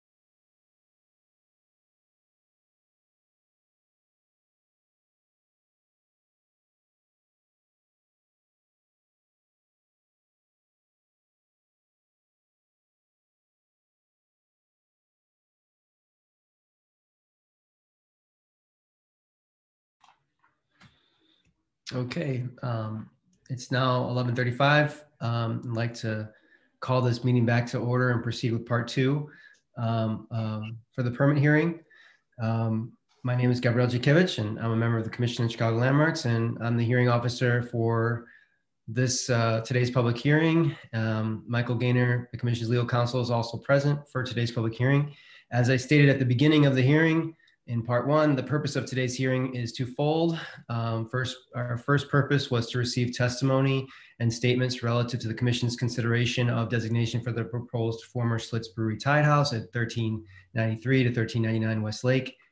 We have just concluded that portion of the hearing, and the second purpose of today's hearing is to gather testimony and evidence to determine whether the proposed demolition of the building is contrary to the criteria of Article 3, Section G3A of the rules and regulations and per Section G3B, and is a per se adverse effect on the significant historical and architectural features. Only testimony and evidence that is relevant to those determinations as set forth in Article 3, Sections G3 and G4 of the Commission's rules and regulations will be allowed. First, I will hear and rule on all requests for party status and then take appearances of the parties and their counsel. Those wishing to request party status were required to file an appearance form no later than 10 days prior to today's public hearing. Any non-party interested in making a statement was required to file an appearance form no later than 48 hours prior to today's hearing. I have received 2 appearance forms from parties as a matter of right, one from the applicant in favor of the permit application and one from the city's Department of Planning and Development in opposition to the permit application. In accordance with the Commission's rules and regulations, I hereby grant party status to both. Would the applicant and the applicant's attorney please identify themselves? Good afternoon once more, Commissioner. For the record, my name is Sarah Barnes, and I am an attorney with the law offices of Sam Banks, located at 221 North LaSalle Street. I am counsel of record on behalf of Veritas LLC, the applicant and property owner for these proceedings. We do have with us here today as well, virtually, Mr. Stephen DeGraff, who is a managing member and co-owner of the applicant. Mr. DeGraff, if you can just state your name for the record. Stephen DeGraff, for the record. Great. Thank you. Thank you. Would the representative of the Department of Planning and Development and its attorney please identify themselves? Yes, Commissioner. For the department, it's Bradley Wilson from the city's law department for the Department of Planning and Development. Hello, Commissioner. And this is Diana Cavallo, Architect 4 with the Historic Preservation Division of the Department of Planning and Development. Thank you. In addition to parties as a matter of right, the Landmarks Ordinance allows individuals, organizations to become parties by request if the person or organization's use or enjoyment of a landmark or landmarks district may be injured by the approval or disapproval of the permit application. And 2, if the person or organization owns, leases, or resides in a property located within 500 feet of the boundary line of the landmark or landmark district. I've not received any appearance forms from persons seeking to become a party by request. So next, we will hear from Mr. Gaynor, who will outline the chronology of events relating to this permit application that have led to this public hearing and incorporate the Commission's exhibits into the record. Mr. Gaynor. Thank you, Commissioner. Again, Michael Gaynor from the city's law department, representing the Commission and hearing officer today. On December 2nd, 2020, Commission on Chicago Landmark staff received a wrecking permit application number 100-901-1650 for the former Schlitz Brewery-Tied house at 1393 to 1399 West Lake Street, the building. A copy of the wrecking permit application is identified as Commission Exhibit 1. Per Municipal Code, Section 14A-4-407.6, through 14A-4-407.7. The 90-day demolition delay process was triggered, and a copy of the notice sent to the owner dated December 2nd, 2020 is included as Commission Exhibit 2. A letter sent from the applicant's attorney dated January 22nd, 2021, requesting a 30-day extension of the demolition delay through March 30th, 2021, as well as the Commission's letter dated January 26th, 2021, approving the request, are included as a Commission Exhibit 3. A letter sent from the applicant's attorney dated February 22nd, 2021, requesting a second 30-day extension of the demolition delay through April 30th, 2021, as well as the Commission's letter dated February 22nd, 2021, approving that request, are identified as Commission Exhibit 4. Commission staff's courtesy letter dated March 11, 2021 is included as Commission Exhibit 5. This letter was mailed to the applicant and emailed to the applicant and his team, notifying them that preliminary landmark designation and the permit application for demolition would be included in the April 1, 2021 Commission on Chicago Landmarks meeting agenda, and the consequent requirement per sections 2-120-820 of the Municipal Code for expedited consideration of the designation and permit should the Commission vote to approve the designation and deny the permit application. The proposed preliminary designation and permit application for demolition were placed on the April 1, 2021 agenda of the regular monthly meeting of the Commission on Chicago Landmarks. The staff presentation for the designation is included as Commission Exhibit 6. The recommendation for preliminary designation of the building is identified as Commission Exhibit 7. The preliminary summary of information dated April 2021, included as part of the recommendation, is identified as Commission Exhibit 8. Public comments received regarding the proposed designation and demolition are identified as Commission Exhibit 9. The staff report and presentation for the permit application for demolition are included as Commission Exhibit 10. On April 1, 2021, the Commission voted to approve the preliminary designation of the building. They subsequently voted to preliminarily disapprove the permit application for demolition based on the Commission's findings that A, the significant historical or architectural features of the building are all exterior elevations, including roof lines, excluding the non-historic one-story frame structure with fabric roof and vestibule at the building's rear.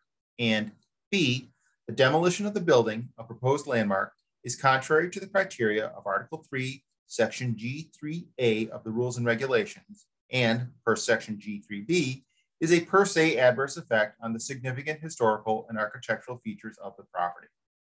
A letter dated April 12, 2021 was sent via certified mail to the applicant and emailed to the applicant and his team. The letter notified the applicant of the preliminary designation, preliminary decision on the demolition, and the scheduling of a public hearing on May 12, 2021. Along with proof the letter was sent via certified mail with return receipt requested, are identified as Commission Exhibit 11.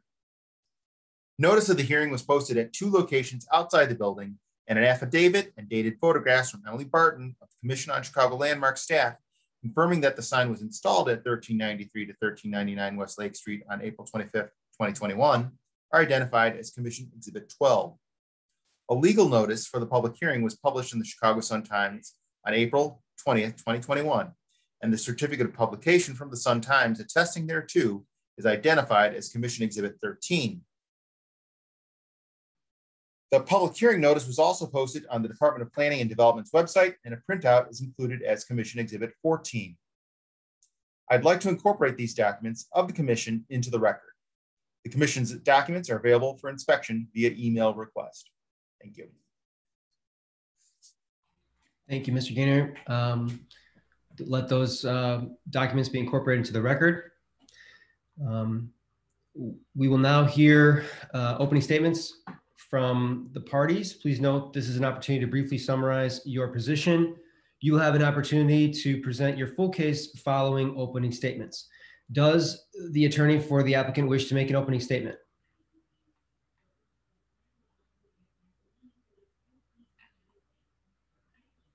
Ms. Barnes, you're on mute. Sorry, I got booted off of this, had to re-log in. My apologies. I just have a brief opening statement, just again, as a matter of relevant procedural history, if I may.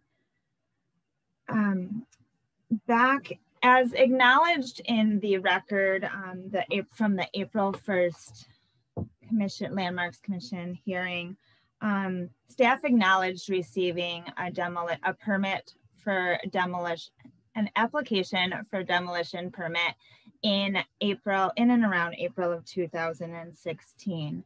Although the records do not show issuance of a demo permit as a result of that application, it was acknowledged by staff that they received it and that no action was taken towards landmarking or otherwise instituting other preservation efforts for this building. And that permit application, as far as the records show, was never actively denied.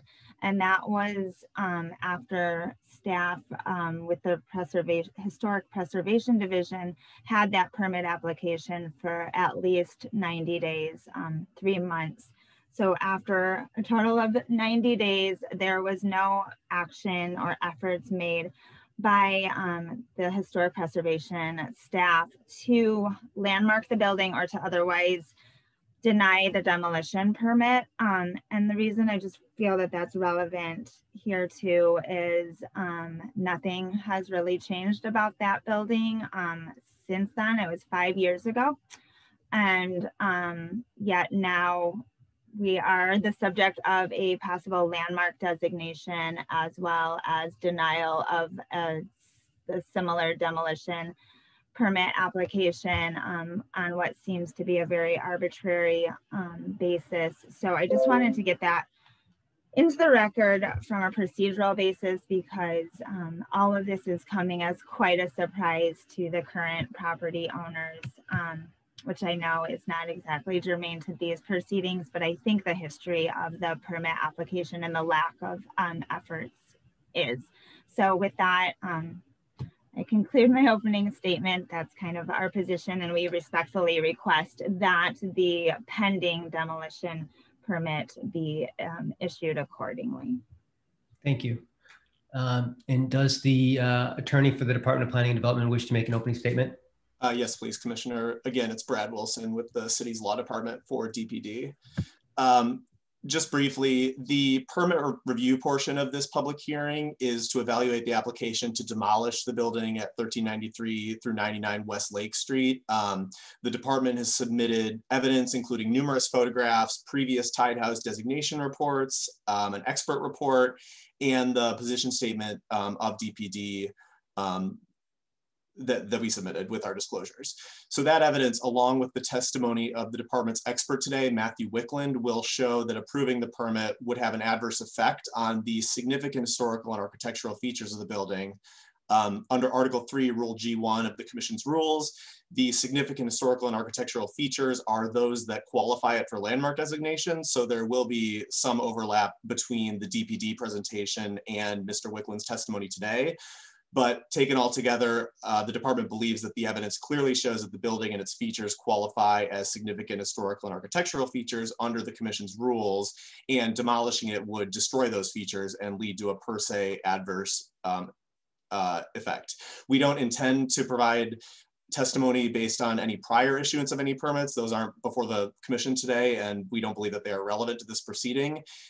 Whether or not the Commission caught it in 25 years ago is not relevant to where we are now, because the Commission has caught it this time and instigated these proceedings. So that'll be the evidence we're presenting today, and at the conclusion of our evidence, we'll be asking that the Commission deny the permit application. Thank you. We'll now hear from each party's case. First, we'll hear from the applicant, second from DPD. Each party will have an opportunity to present evidence and testimony for or against the permit application, and each party will have the opportunity to cross-examine witnesses. The rules and regulations permit redirect and recross, and also permit the applicant to present rebuttal evidence and testimony. As the hearing officer, I may also question witnesses. After the parties are finished presenting their cases, we'll take statements from the public. Please describe any evidence that you have submitted to the hearing officer as it was received prior to the hearing. The applicant may now present its case. Thank you once more, Commissioner. that, Mr. Kissel, are you still on? Yes, I'm still here. Similar to Council Wilson, Commissioner, our sentiments are much reiterated, are the same as they were for the landmark designation portion of the hearing, because some of the features do overlap. So with that, I'm just gonna ask Mr. Kissel a couple follow-up questions towards that same end. Mr. Kissel? Mr. Gaynor, do we need to have Mr. Kissel sworn in, or is that done already? Yeah, I don't believe I was sworn. It can be a retroactive swearing in. Council Gaynor, you're muted, I think. I'm sorry, I misunderstood the question. Yes, if Mr. Kissel is going to testify now, we should swear him in. So, Mr. Kissel, do you swear to tell the truth and whole truth? I do. Thank you. Thank you. Okay, you may proceed, Ms. Barnes. Mr. Kissel, during the staff testimony for the... Your sound is a little muffled. Mr. Kissel, during the staff's testimony with regard to the landmark designation, and in particular criteria number 4, which went towards the exemplary architectural features of the building, some of those features that were pointed out as significant to staff towards their evaluation was the bay window and the corner turret. Again, in your presentation, you acknowledged that those are pretty common features on many of the Queen's Anne style architecture buildings from that era. Is that correct? Yes, they are. Do you find those to be rare or unique, or even raised to the level of historically significant? No, I do not. Important thing to note, in the examples that we showed of the orange rated buildings, none of those were designated as individual landmarks. They did qualify as contributing structures to districts. However, not a single one of those examples that were shown are individual landmarks according to the criteria for landmarking in the city of Chicago. Thank you. And even assuming in arguendo that these features have some sort of historic relevance for that time, not rising to the level of rare or unique for landmark designation, but with regard to this second part of the hearing, which is related to the issuance of a permit for demolition. You've had over 25 years of experience with historic preservation in and throughout Chicago, is that right? Yes. And you've worked on hundreds or maybe 100 or so preservation type projects, is that right? Well, no, not really. We've been active for over 40 years in the city of Chicago. We do have a portfolio of preservation assignments. However, most of our work has to do with the city's context, history, and things such as that. As far as the actual preservation, we do have some experience in that. However, it's not our sort of number one source of work, so to speak. But you are a licensed architect, is that right? Yes, I am. And as you well have a certified planner. Yes. Okay, perfect.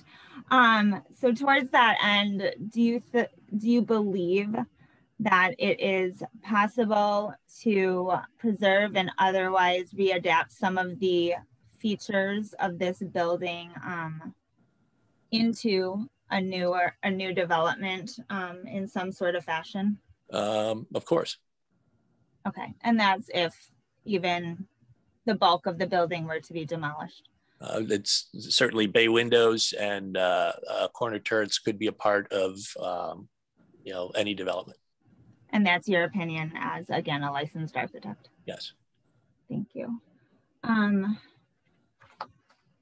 So then is it your opinion that the issuance of a demolition permit for the subject property will have an adverse impact on the significant historic features of this property? No. Thank you so much, Mr. Kissel. I have no further questions or testimony at this time, Commissioner. Thank you. Does the city's attorney wish to cross-examine the witness? Just a couple, I think. Mr. Kissel, I assume that none of your questions or your answers to my questions would have changed now that you're under oath? No, they would not have. Okay. I do have a question about this distinguishing between landmark buildings on the one hand and buildings within a district on the other. Buildings that are found to be contributing within a district still have to show that they have not been altered in a manner contrary to the features of that district. Is that correct? I'm not quite sure that that's the case. There are plenty of orange rated buildings that have been significantly altered that are noted as contributing buildings to historic districts. Do you know if the landmark rules require that a finding that the subject property has, if it's been altered, that it's a reversible change? I don't know that that's listed in the criteria. I know that's something that's talked about quite a bit in preservation. Thank you. I don't have any other questions. Thank you. Does the applicant's attorney wish to redirect?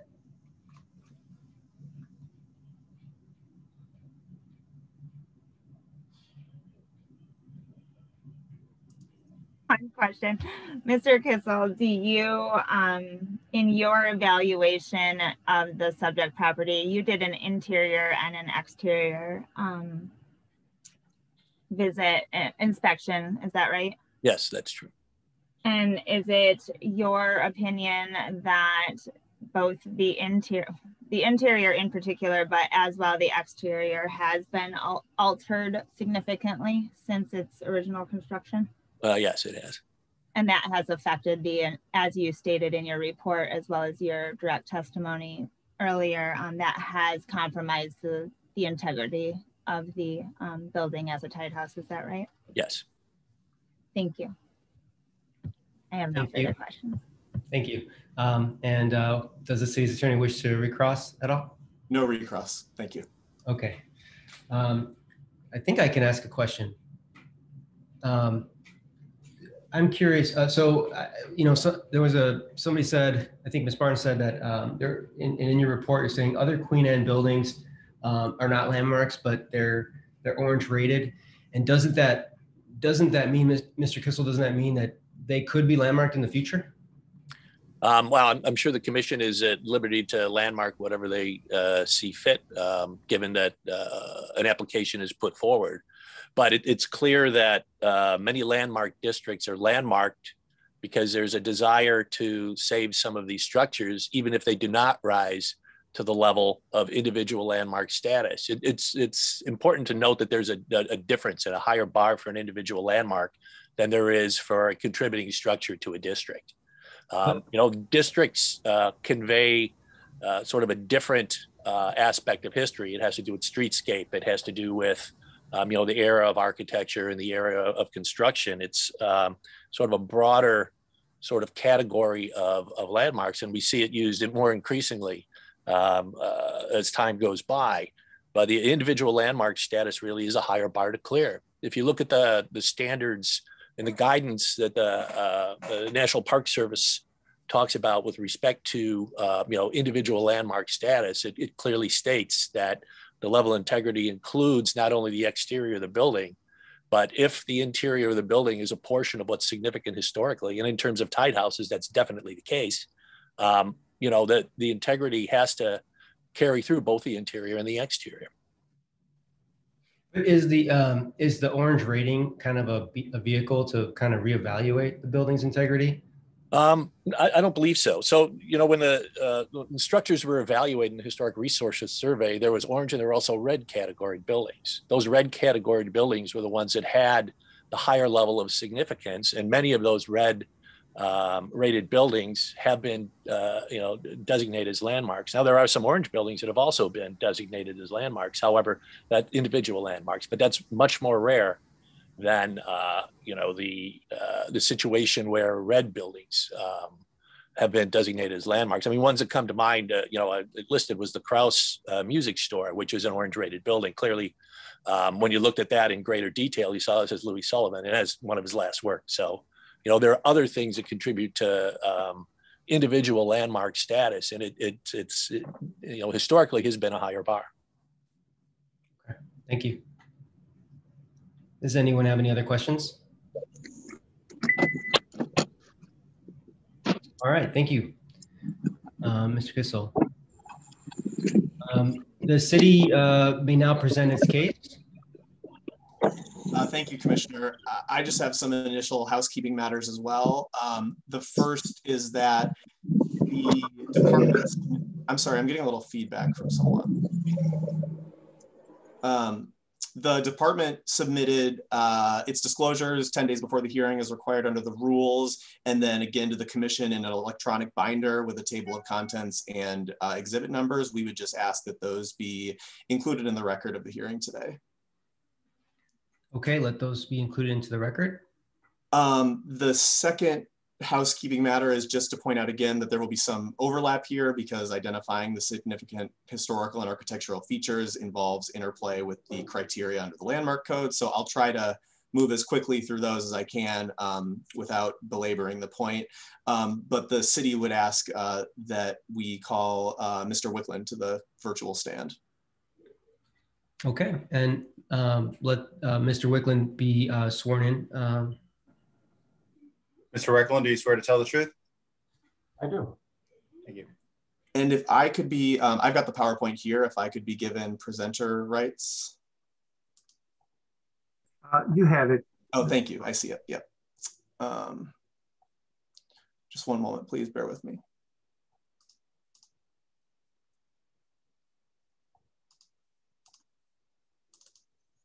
All right. Mr. Wickland, how are you? I'm doing well this afternoon. Great. Before we start, could you just walk us through your educational and career background? Certainly. So I have a master's degree in city planning and a master's degree in historic preservation. And I am currently an independent consultant working in the field of historic preservation and city planning. I work for individuals, landmark organizations, municipalities, non-for-profits, and organizations and companies in the area of research for historic properties and other needs in historic preservation. Great. And have you had the experience of testifying in a proceeding like this before? Yes, I have. And what was that experience? That experience was with the Near North District, which I was last year. Understood. Excuse me, this is the court reporter. I'm having trouble hearing Mr. Wickland. He has, it's either not a good connection, it's like he's underwater. I don't know if anything can be done about that. Thank you. Do you want to maybe try again a little closer to the mic, Mr. Wickland, to see if we have it? Certainly. Is this any better? Yes, I think it's a little better. All right. Mr. Wickland, could you, I don't want to overlap too extensively with what the DPD staff went through, but could you just give us a general description of the area the building is situated in the city? This particular building is located on the near west side of the city, along the commercial corridor along Lake Street, and of course near Ogden Avenue, which was built after the building was constructed. And it's in a largely industrial area, but historically was a largely residential area. And the building's construction in the 1890s was, of course, part of its existence in the transformation of the area from residential to largely industrial. Understood. And is this an accurate representation on the screen of where the building is located? Yes, it is, just north of Union Square. Great. And can you tell us a little about the history of this building, realizing that we've been through some of it already? Of course.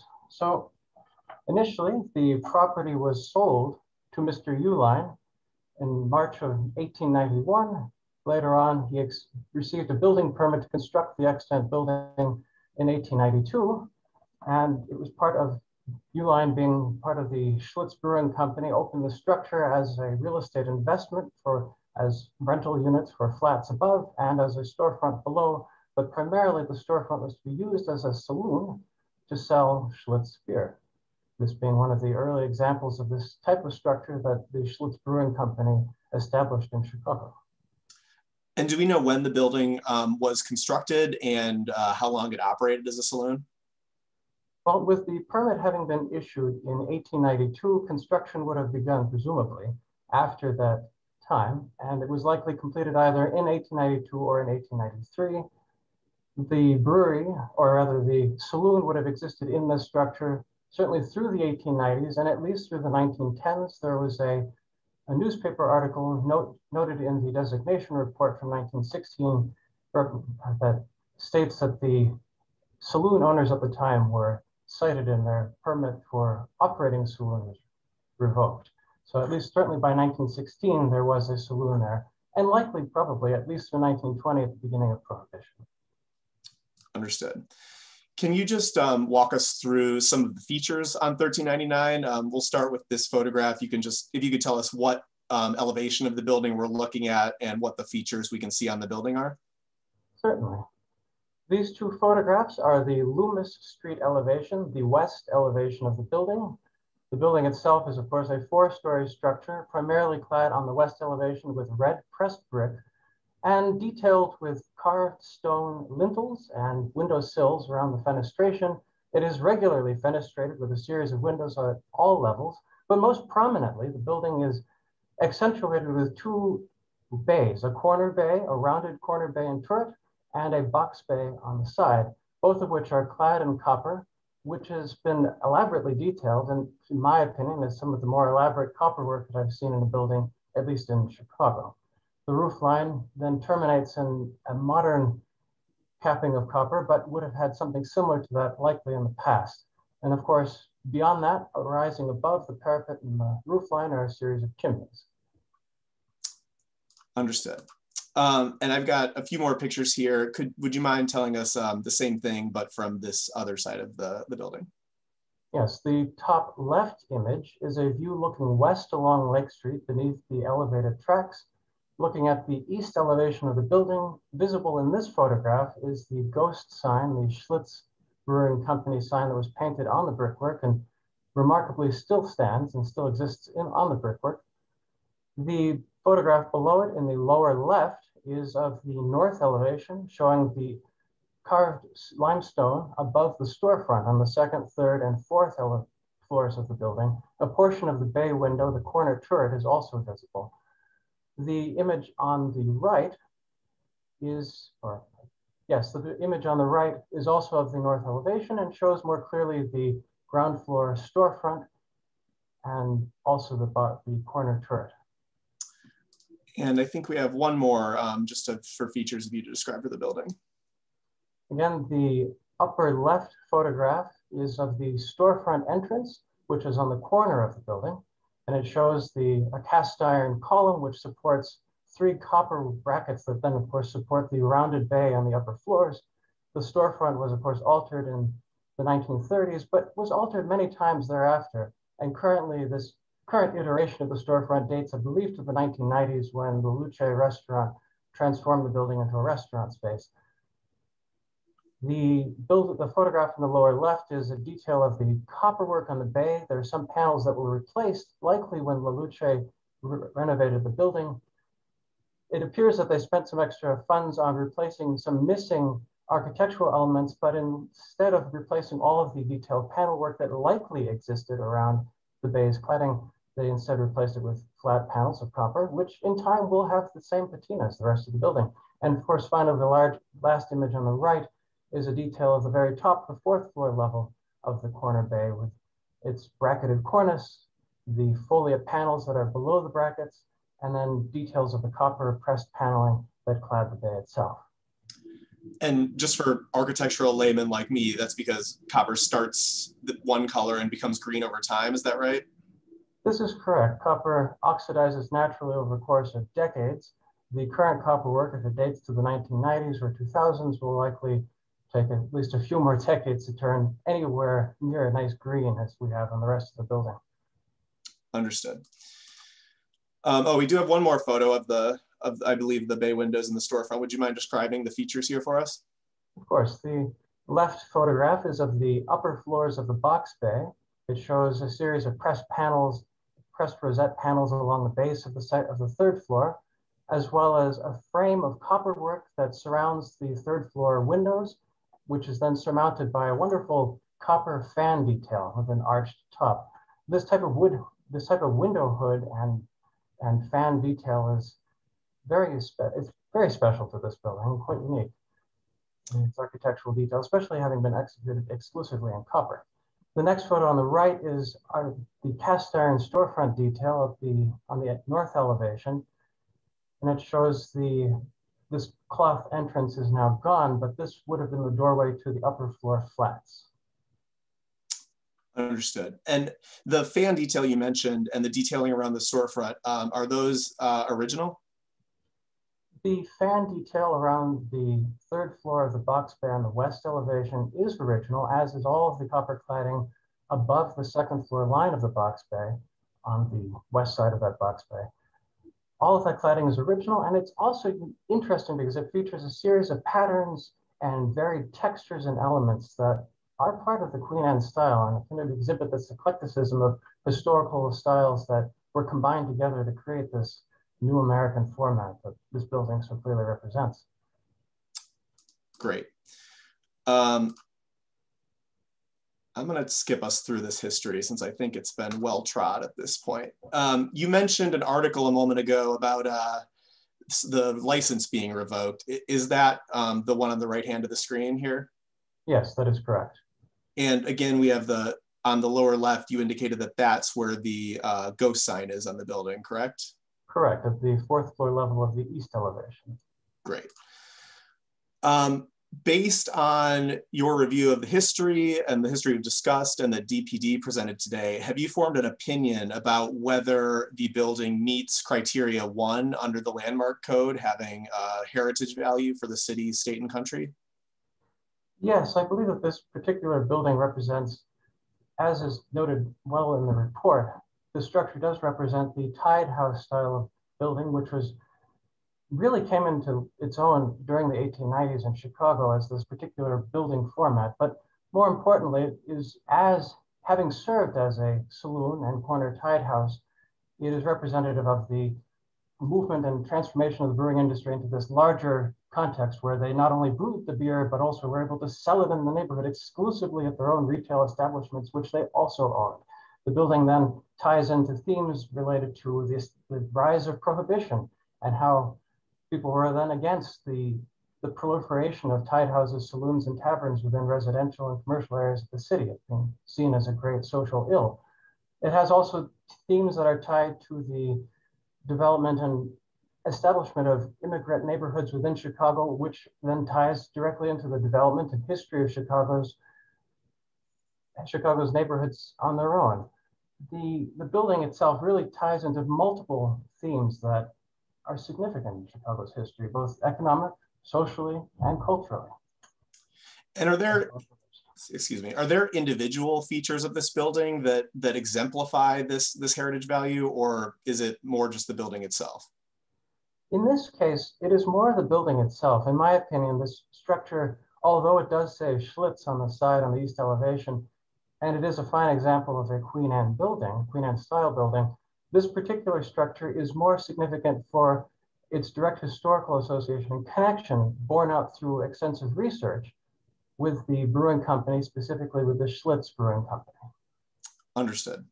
I want to talk briefly about the features in tied houses, which have been discussed a little bit today. Could you tell us briefly about the location that was generally picked out for this type of building?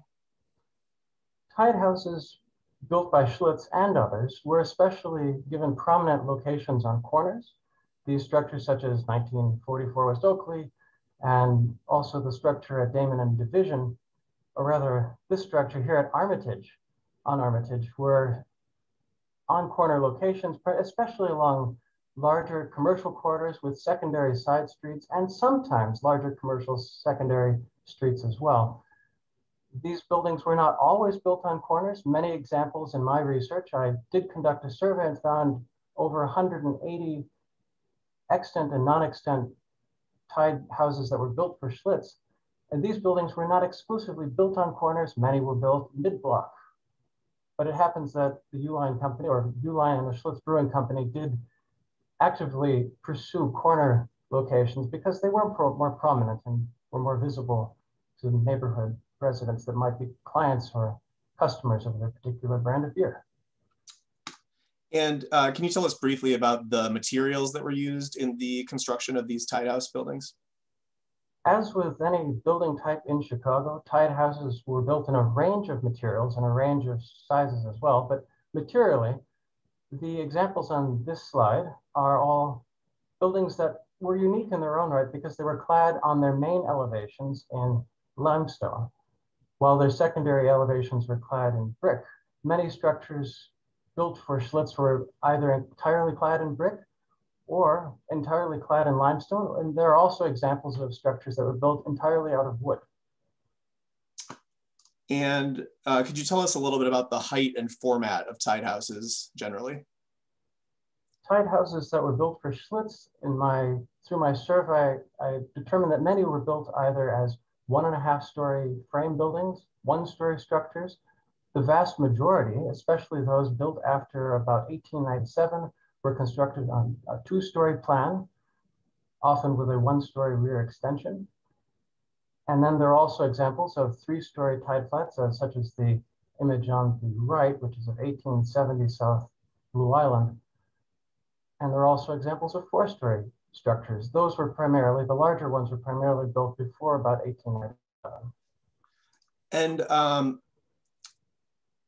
we talked earlier about the ghost sign. Could you talk a little bit about the Schlitz branding that was present both on the earlier version of these buildings and later?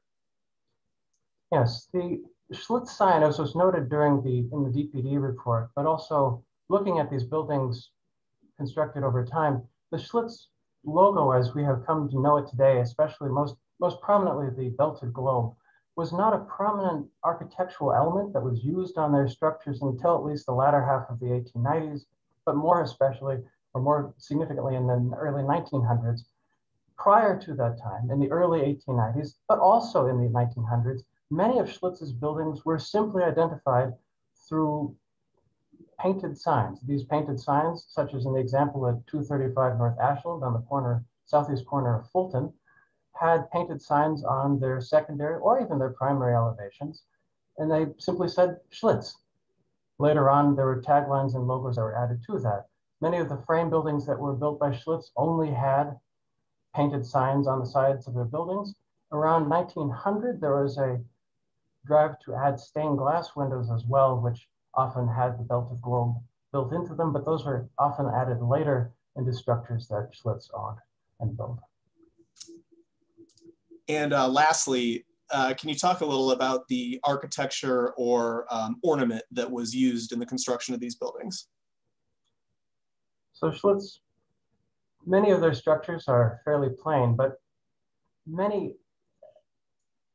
several of their other buildings, their 2-story tied houses, 3-story and 4-story buildings, in addition to their 1-story structures. Borrow 1-375 for the rate on a 5-year lease. Oh, so Mr. like, Gianni, Mr. Gianni.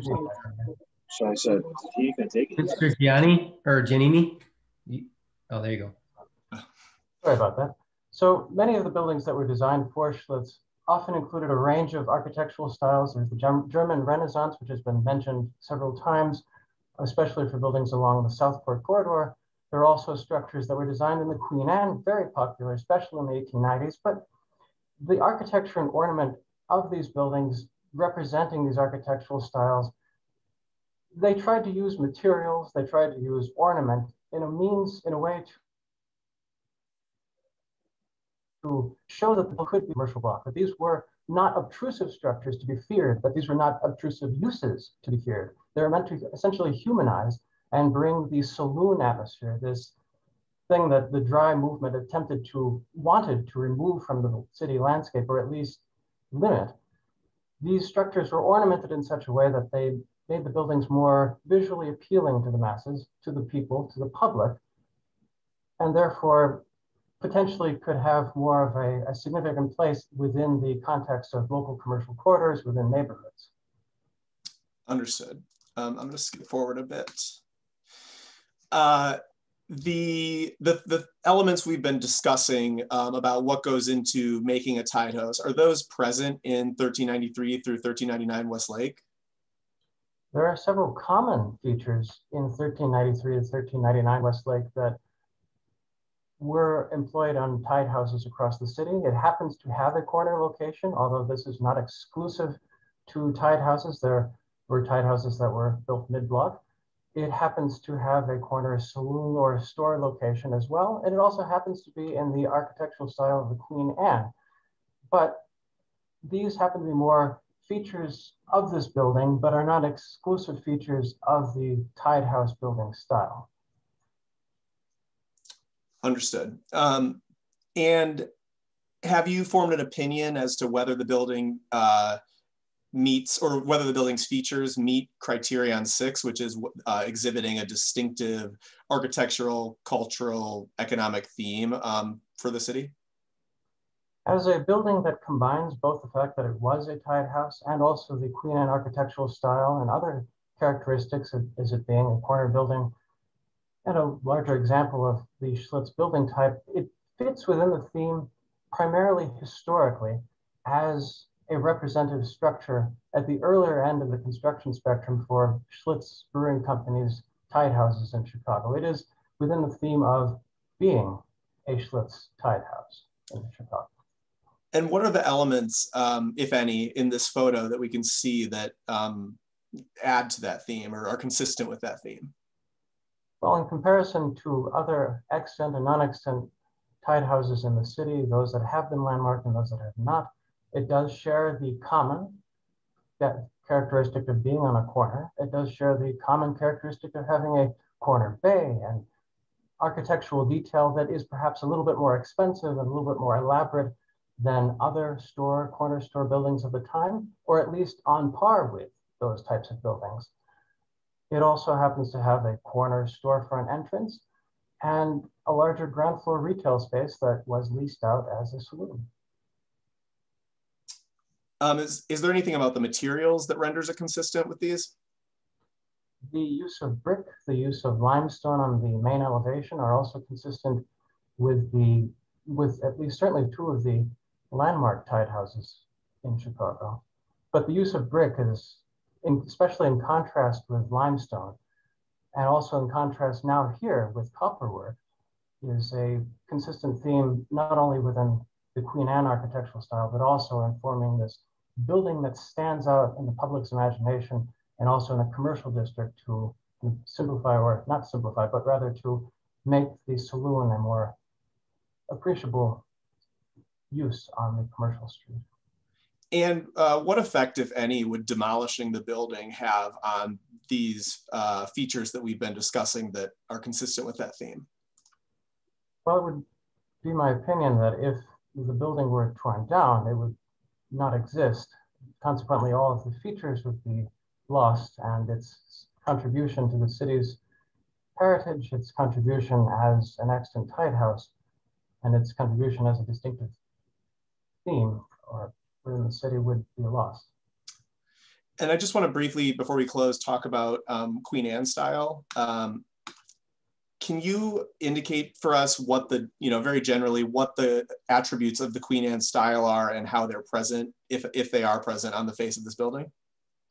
Yes, the Queen Anne style is often seen as an eclectic style, one that has plenty of asymmetry. In this case, there is the asymmetrical orientation of the building with a corner bay on its northwest corner and a longer elevation with box bay. There is a contrast between different types of materials. Here we have copper, we have limestone, we have red pressed brick. We also have cast iron elements on the storefront.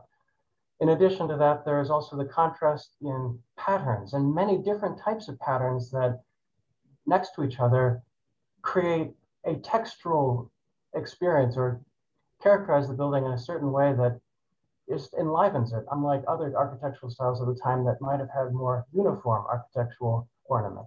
In this case, there are various patterns that are represented along the cornice line, below the cornice, within the pattern work that clads the box bays as well, and of course the ornament and decoration, the use of rosettes, the use of projecting piers and beams around the storefront and around the windows, and the use of window hoods. These are all architectural elements that stand out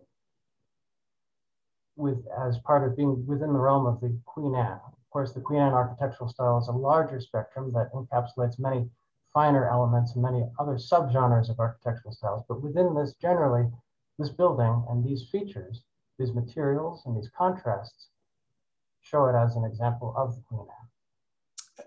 Thank you. And is that the same as the other elevation as well? Does it also display those features?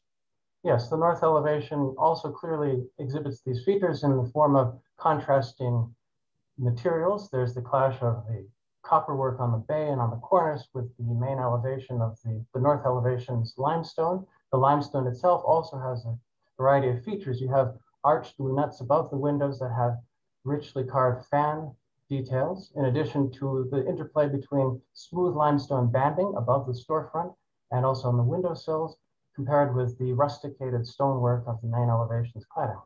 All these textures and materials really give the building a richer appearance, and were more costly in the end to construct for this particular type of building.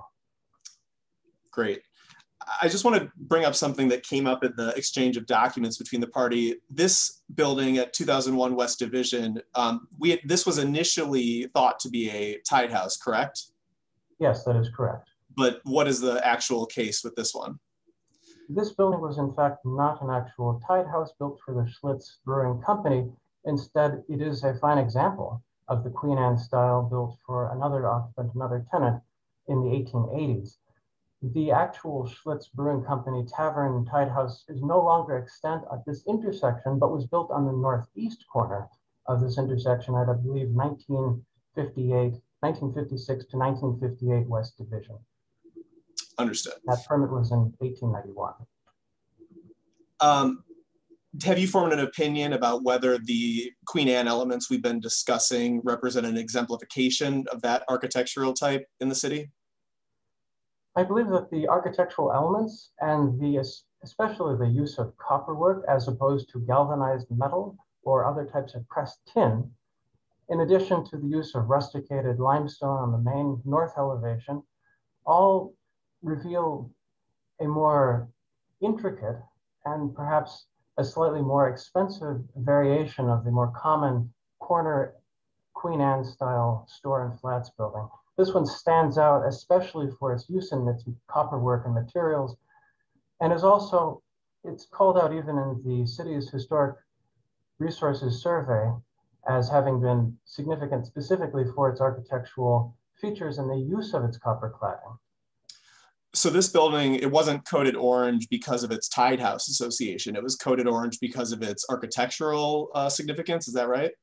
It is my understanding from the Historic Resources Survey that this particular building, although it was noted that the Schlitz sign was painted on the east elevation, it was especially notable for its extensive copperwork, which at the time had not yet been repaired. There are significant portions of the now replaced copperwork that at the time, when it was listed as orange, were simply painted sheet metal, common galvanized metal used in other types of buildings across the city. Understood. And lastly, before I leave that slide, actually, what effect would demolishing the building have on these features we've been discussing? It would thoroughly eliminate this particular building and its features from the landscape. So it would have a per se effect, negative effect. And lastly, what are we talked a little bit about the alterations to this building, but could you summarize briefly what they are and whether they affect the presentation of the significant architectural features of the building? Yes, the building has a series of alterations that were conducted over the last 100 years of its standing at this intersection. Most prominently, the copper cladding on the bay has been replaced. It has been replaced at least once with sheet metal and then more recently with copperwork.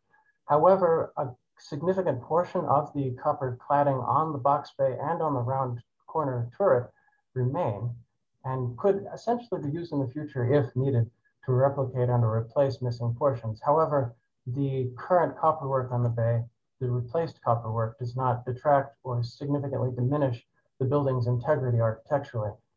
Similarly, the storefront was altered in the 1930s and again throughout history. I think by the 1980s, it was nearly largely filled in and had much smaller windows. When it was restored and opened in the 1990s or early 2000s for the Luce restaurant, the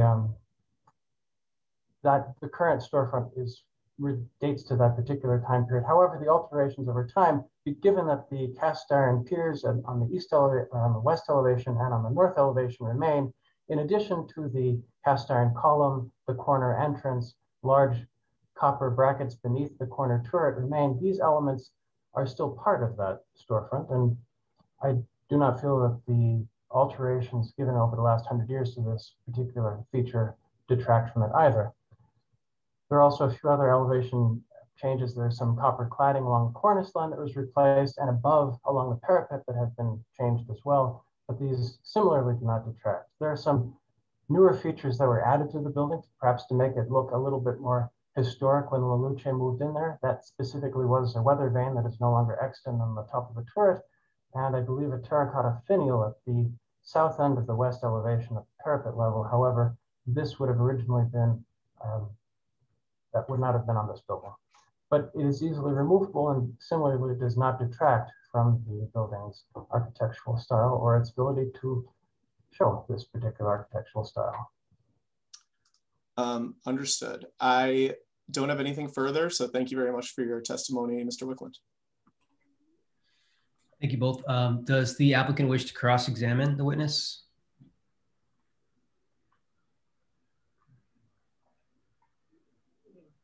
You are muted.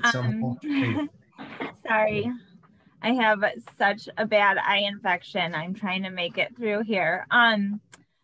I actually don't have any direct questions for Mr. Wickland, though I do extend my gratitude for his presentation. It was quite thorough and meaningful. I would, however, after other questions are heard, I would like to put Mr. Kissel back on for rebuttal.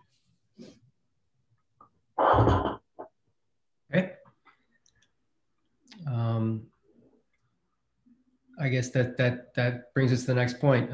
Does that conclude the city? Any more questions? Any more points to bring up? No, we have no other witnesses, and we'll just reserve our time for closing argument. Okay, great. Thank you. And then does the applicant wish to present rebuttal evidence or testimony? If I may, again, once more, put Mr. Kissel. Mr. Kissel, can you just, again, for the record, identify yourself? Sorry, I have a hard time hearing you, but I think— I'm sorry. Can you just identify yourself once more for the record? Certainly. My name is George Kissel, President of Oak Grant Kissel Associates, offices at 122 South Michigan in Chicago. Okay, thank you again, Mr. Kissel, and you've been sworn in and you are still operating under that oath, that same oath. With that, we just heard some testimony from Mr. Wickland that addresses several of the criteria, not just for landmarking, but also with regard to the orange rating of the existing building. In your experience, 40 years of experience with architecture and land use here in the city, have you ever observed a situation where a building is either totally demolished or portions thereof are demolished and some of the historical features are reincorporated into a new development or a new building? Yeah, a couple kind of prominent ones come to mind. So the high rise that was built by Solomon Cordwell and Benz behind the Cultural Center on the east side of Wabash, the storefronts were replicated and restored adjacent to the parking structure that serves that building. Another prominent one downtown is the corner of LaSalle and Madison, where the prior existing sort of ground base of the building was preserved and a new modern high rise was constructed on top of it. I'm sure there are others in the city. The term facadectomy is one that's used sort of quite a bit as a term of art in the industry. But those are the two first ones that come to mind for me. And even in this same Fulton Market district, there, the new restaurant Nobu and hotel, they also incorporated some of the features of the prior building. Is that right? Yeah, in that case, some of the historic features. Yeah, I'm not sure it's quite qualifies as historic, but certainly significant artistically. There was a Banksy work that was placed on what was the parting wall of the demolished building on the Nobu site, and that was incorporated, I believe, into their bar, in the design of their bar.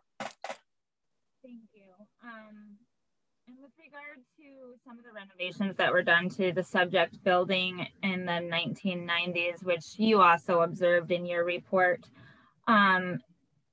it's true that the previous owners did, as Mr. Wickland also acknowledged, made some renovations to the copper work that's on the building. Is that right? Yeah, that's true. And so with that, and with regard to the ghost sign, since it's become a popular subject, again, a ghost sign is another term for a painted wall sign. Is that right? Correct, yes. And is it your expert opinion as, again, an architect, a licensed architect, is it your opinion that a painted wall sign is not an architectural feature? No, in my opinion, that's not an architectural feature, and nor it would be cause to landmark a structure. And with regard to the brick and limestone materials, again, those weren't distinctive of tied houses, but you found such same detailing and materials in the 200 other Queens Anne style architecture buildings that were a part of your analysis. Is that right? Yes, that's true. Just a quick comment on the use of copper. So as I mentioned earlier, the late 1880s, early 1990s, there was a lot of technological advances.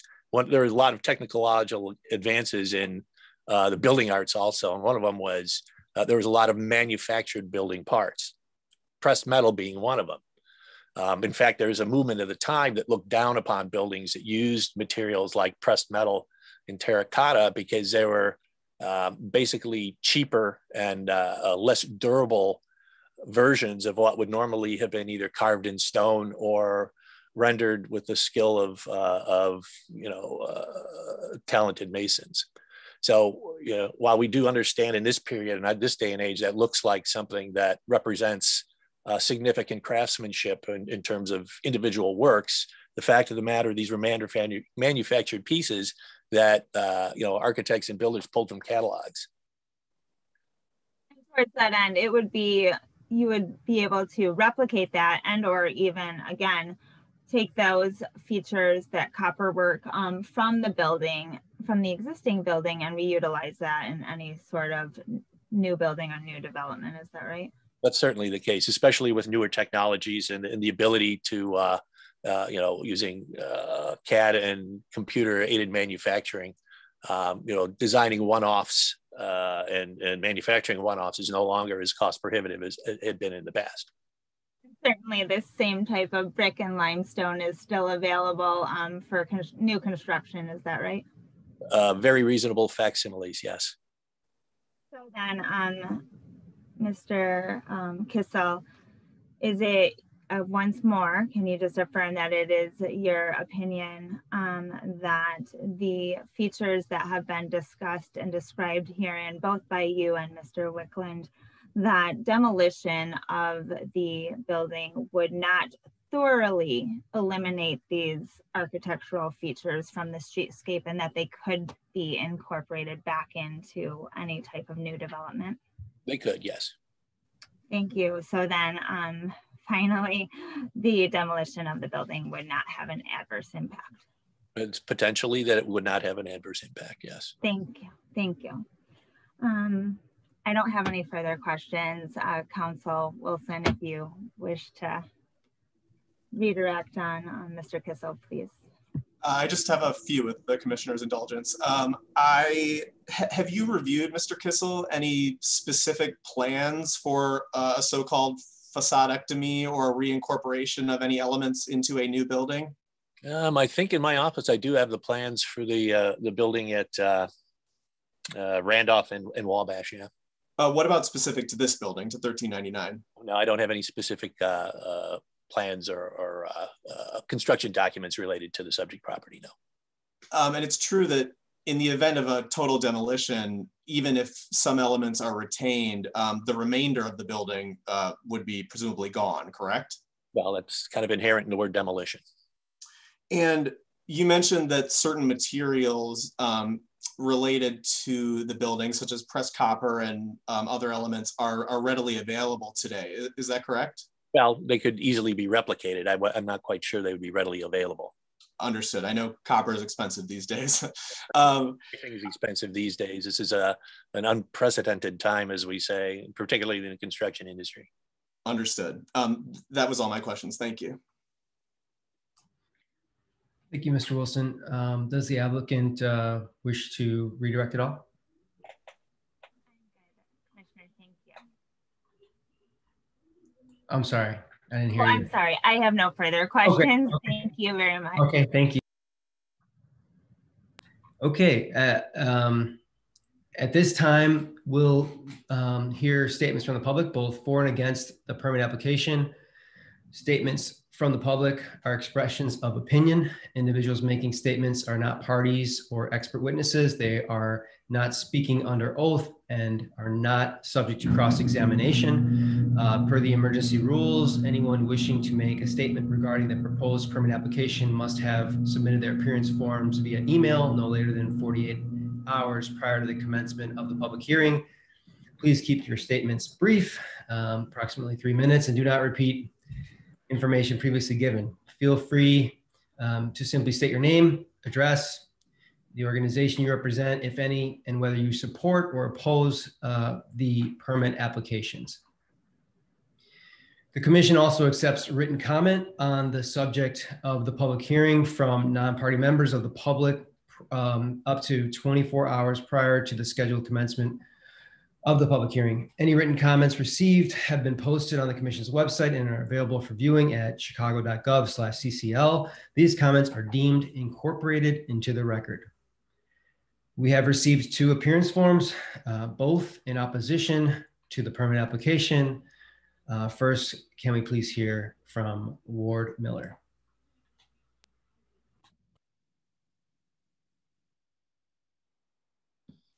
Can you hear me now, Commissioner? Yes, we can. All right. Ward Miller with Preservation Chicago. We already gave testimony, but for the record, we oppose the demolition of this historic building at 1399 West Lake Street. And we have quite a few signatures through a change.org petition, over 8,200 Chicago citizens and people from around the country that support the landmark designation and preservation of this orange rated building. We also saw images that we could not use of the belted globe sign on the east wall of the building that adjoined the Schlitz logo. We were not able, due to COVID restrictions, to capture that ourselves from the train platform, but that is further evidence that this was a Schlitz-Tied house or marketed Schlitz beer. The paper documents all represent that Edward Uline was involved in the purchase of this building and the construction of this building. We find this to be an exemplary example of a Schlitz-Tied house. The reason for it not having the typical belted globe on its facades was perhaps due to the fact that this was not a popular logo at the time of the building's construction, which was a year before the Chicago World's Fair, where the belted globe was introduced in a highly visible location and became really sort of aligned with Schlitz Brewing Company. So we are of the opinion that this is a highly remarkable building. When I was out photographing the building when it was still threatened with demolition. Numerous tradespeople, a woman from a FedEx van, all thought it was just terrible that this remarkable building was threatened with demolition. And they all supported the idea of landmarking this really beautiful structure. The general public feels that this is a remarkable structure that should be landmarked. All 8,200 people that signed our change.org petition. And that was done in response to public outcry. So we very much support the Chicago landmark designation and denying the demolition permit. Thank you so much for your time. Thank you, Mr. Miller.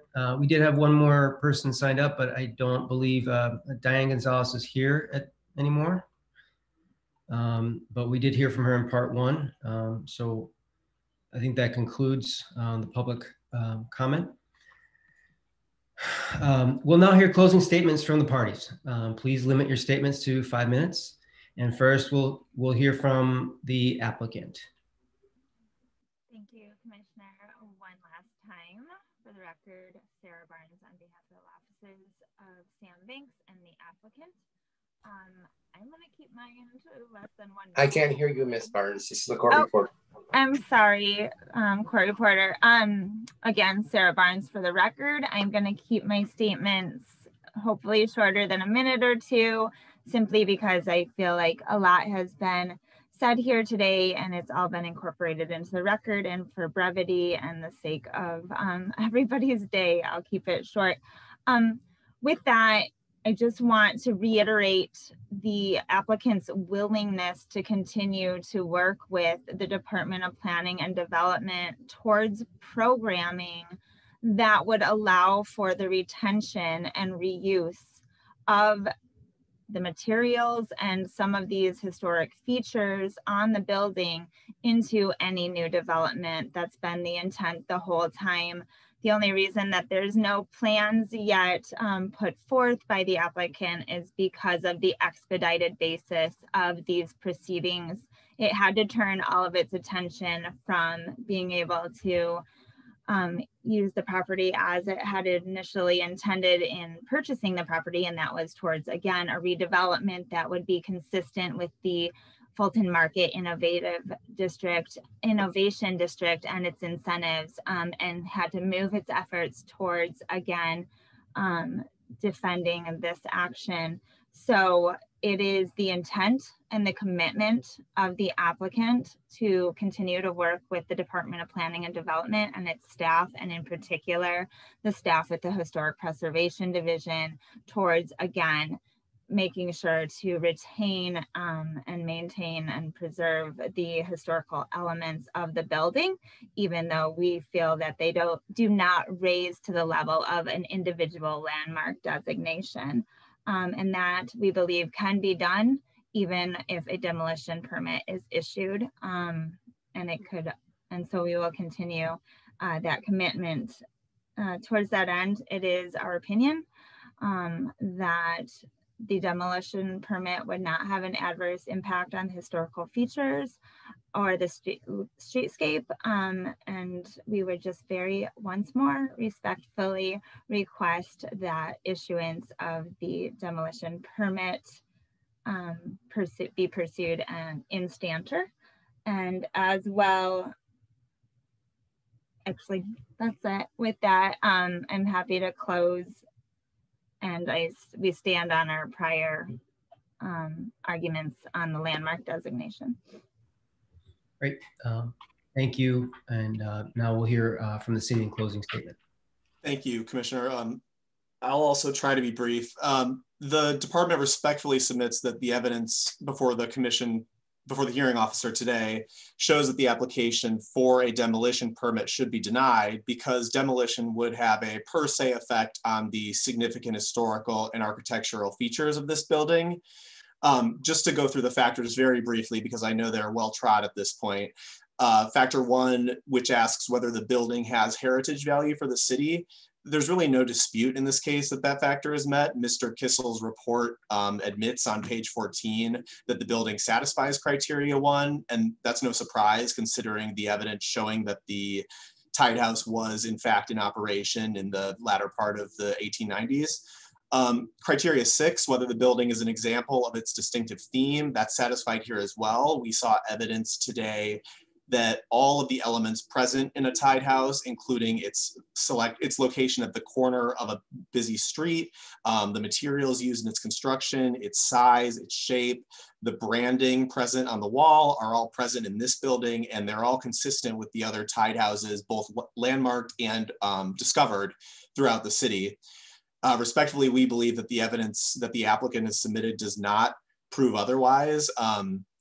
The fact that this is on one busy street as opposed to two does not distinguish it from several other tied houses in the city.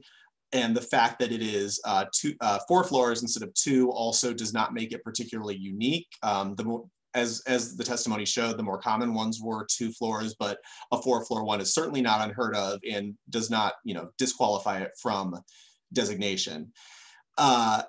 We also contest the idea that this building does not qualify because it lacks visual association with a brewery because of the lack of the Schlitz globe that's imprinted on several other landmark buildings. I would disagree with this argument factually. 1399 is visually recognizable as a former tied house. There's the ghost sign that's visible on the 2nd floor that associates the property with Schlitz, and the materials and the location and the ornament and the size all contribute to visually suggest that this was in fact a brewery-tied house, which is confirmed by its history. It even has the corner entrance and corner turret that have been indicated as 2 of the factors that convey the historic aspect of a tied house. But sort of on a higher level, the department believes that requiring a specific visual association is too narrow of a reading of the landmark requirements. A building doesn't have to be visually identifiable as a tied house to be a good example of the fact that it was in the building's history.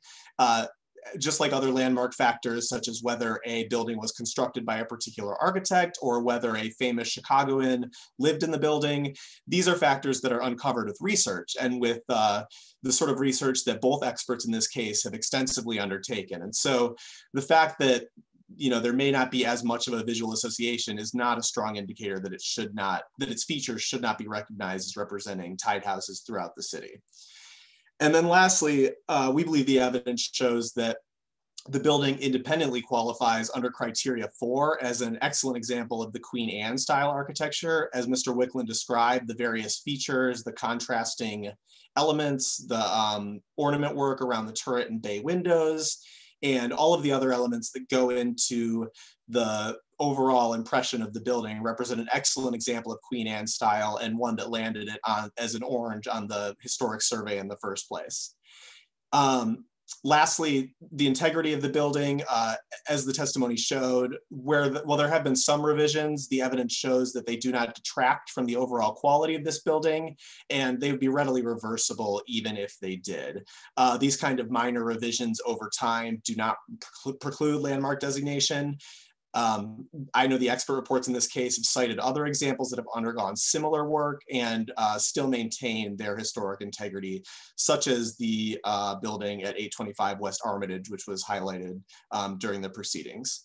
And just very briefly before I conclude, I want to touch on this idea that reincorporation or a facadectomy would be, that would not cause an adverse effect.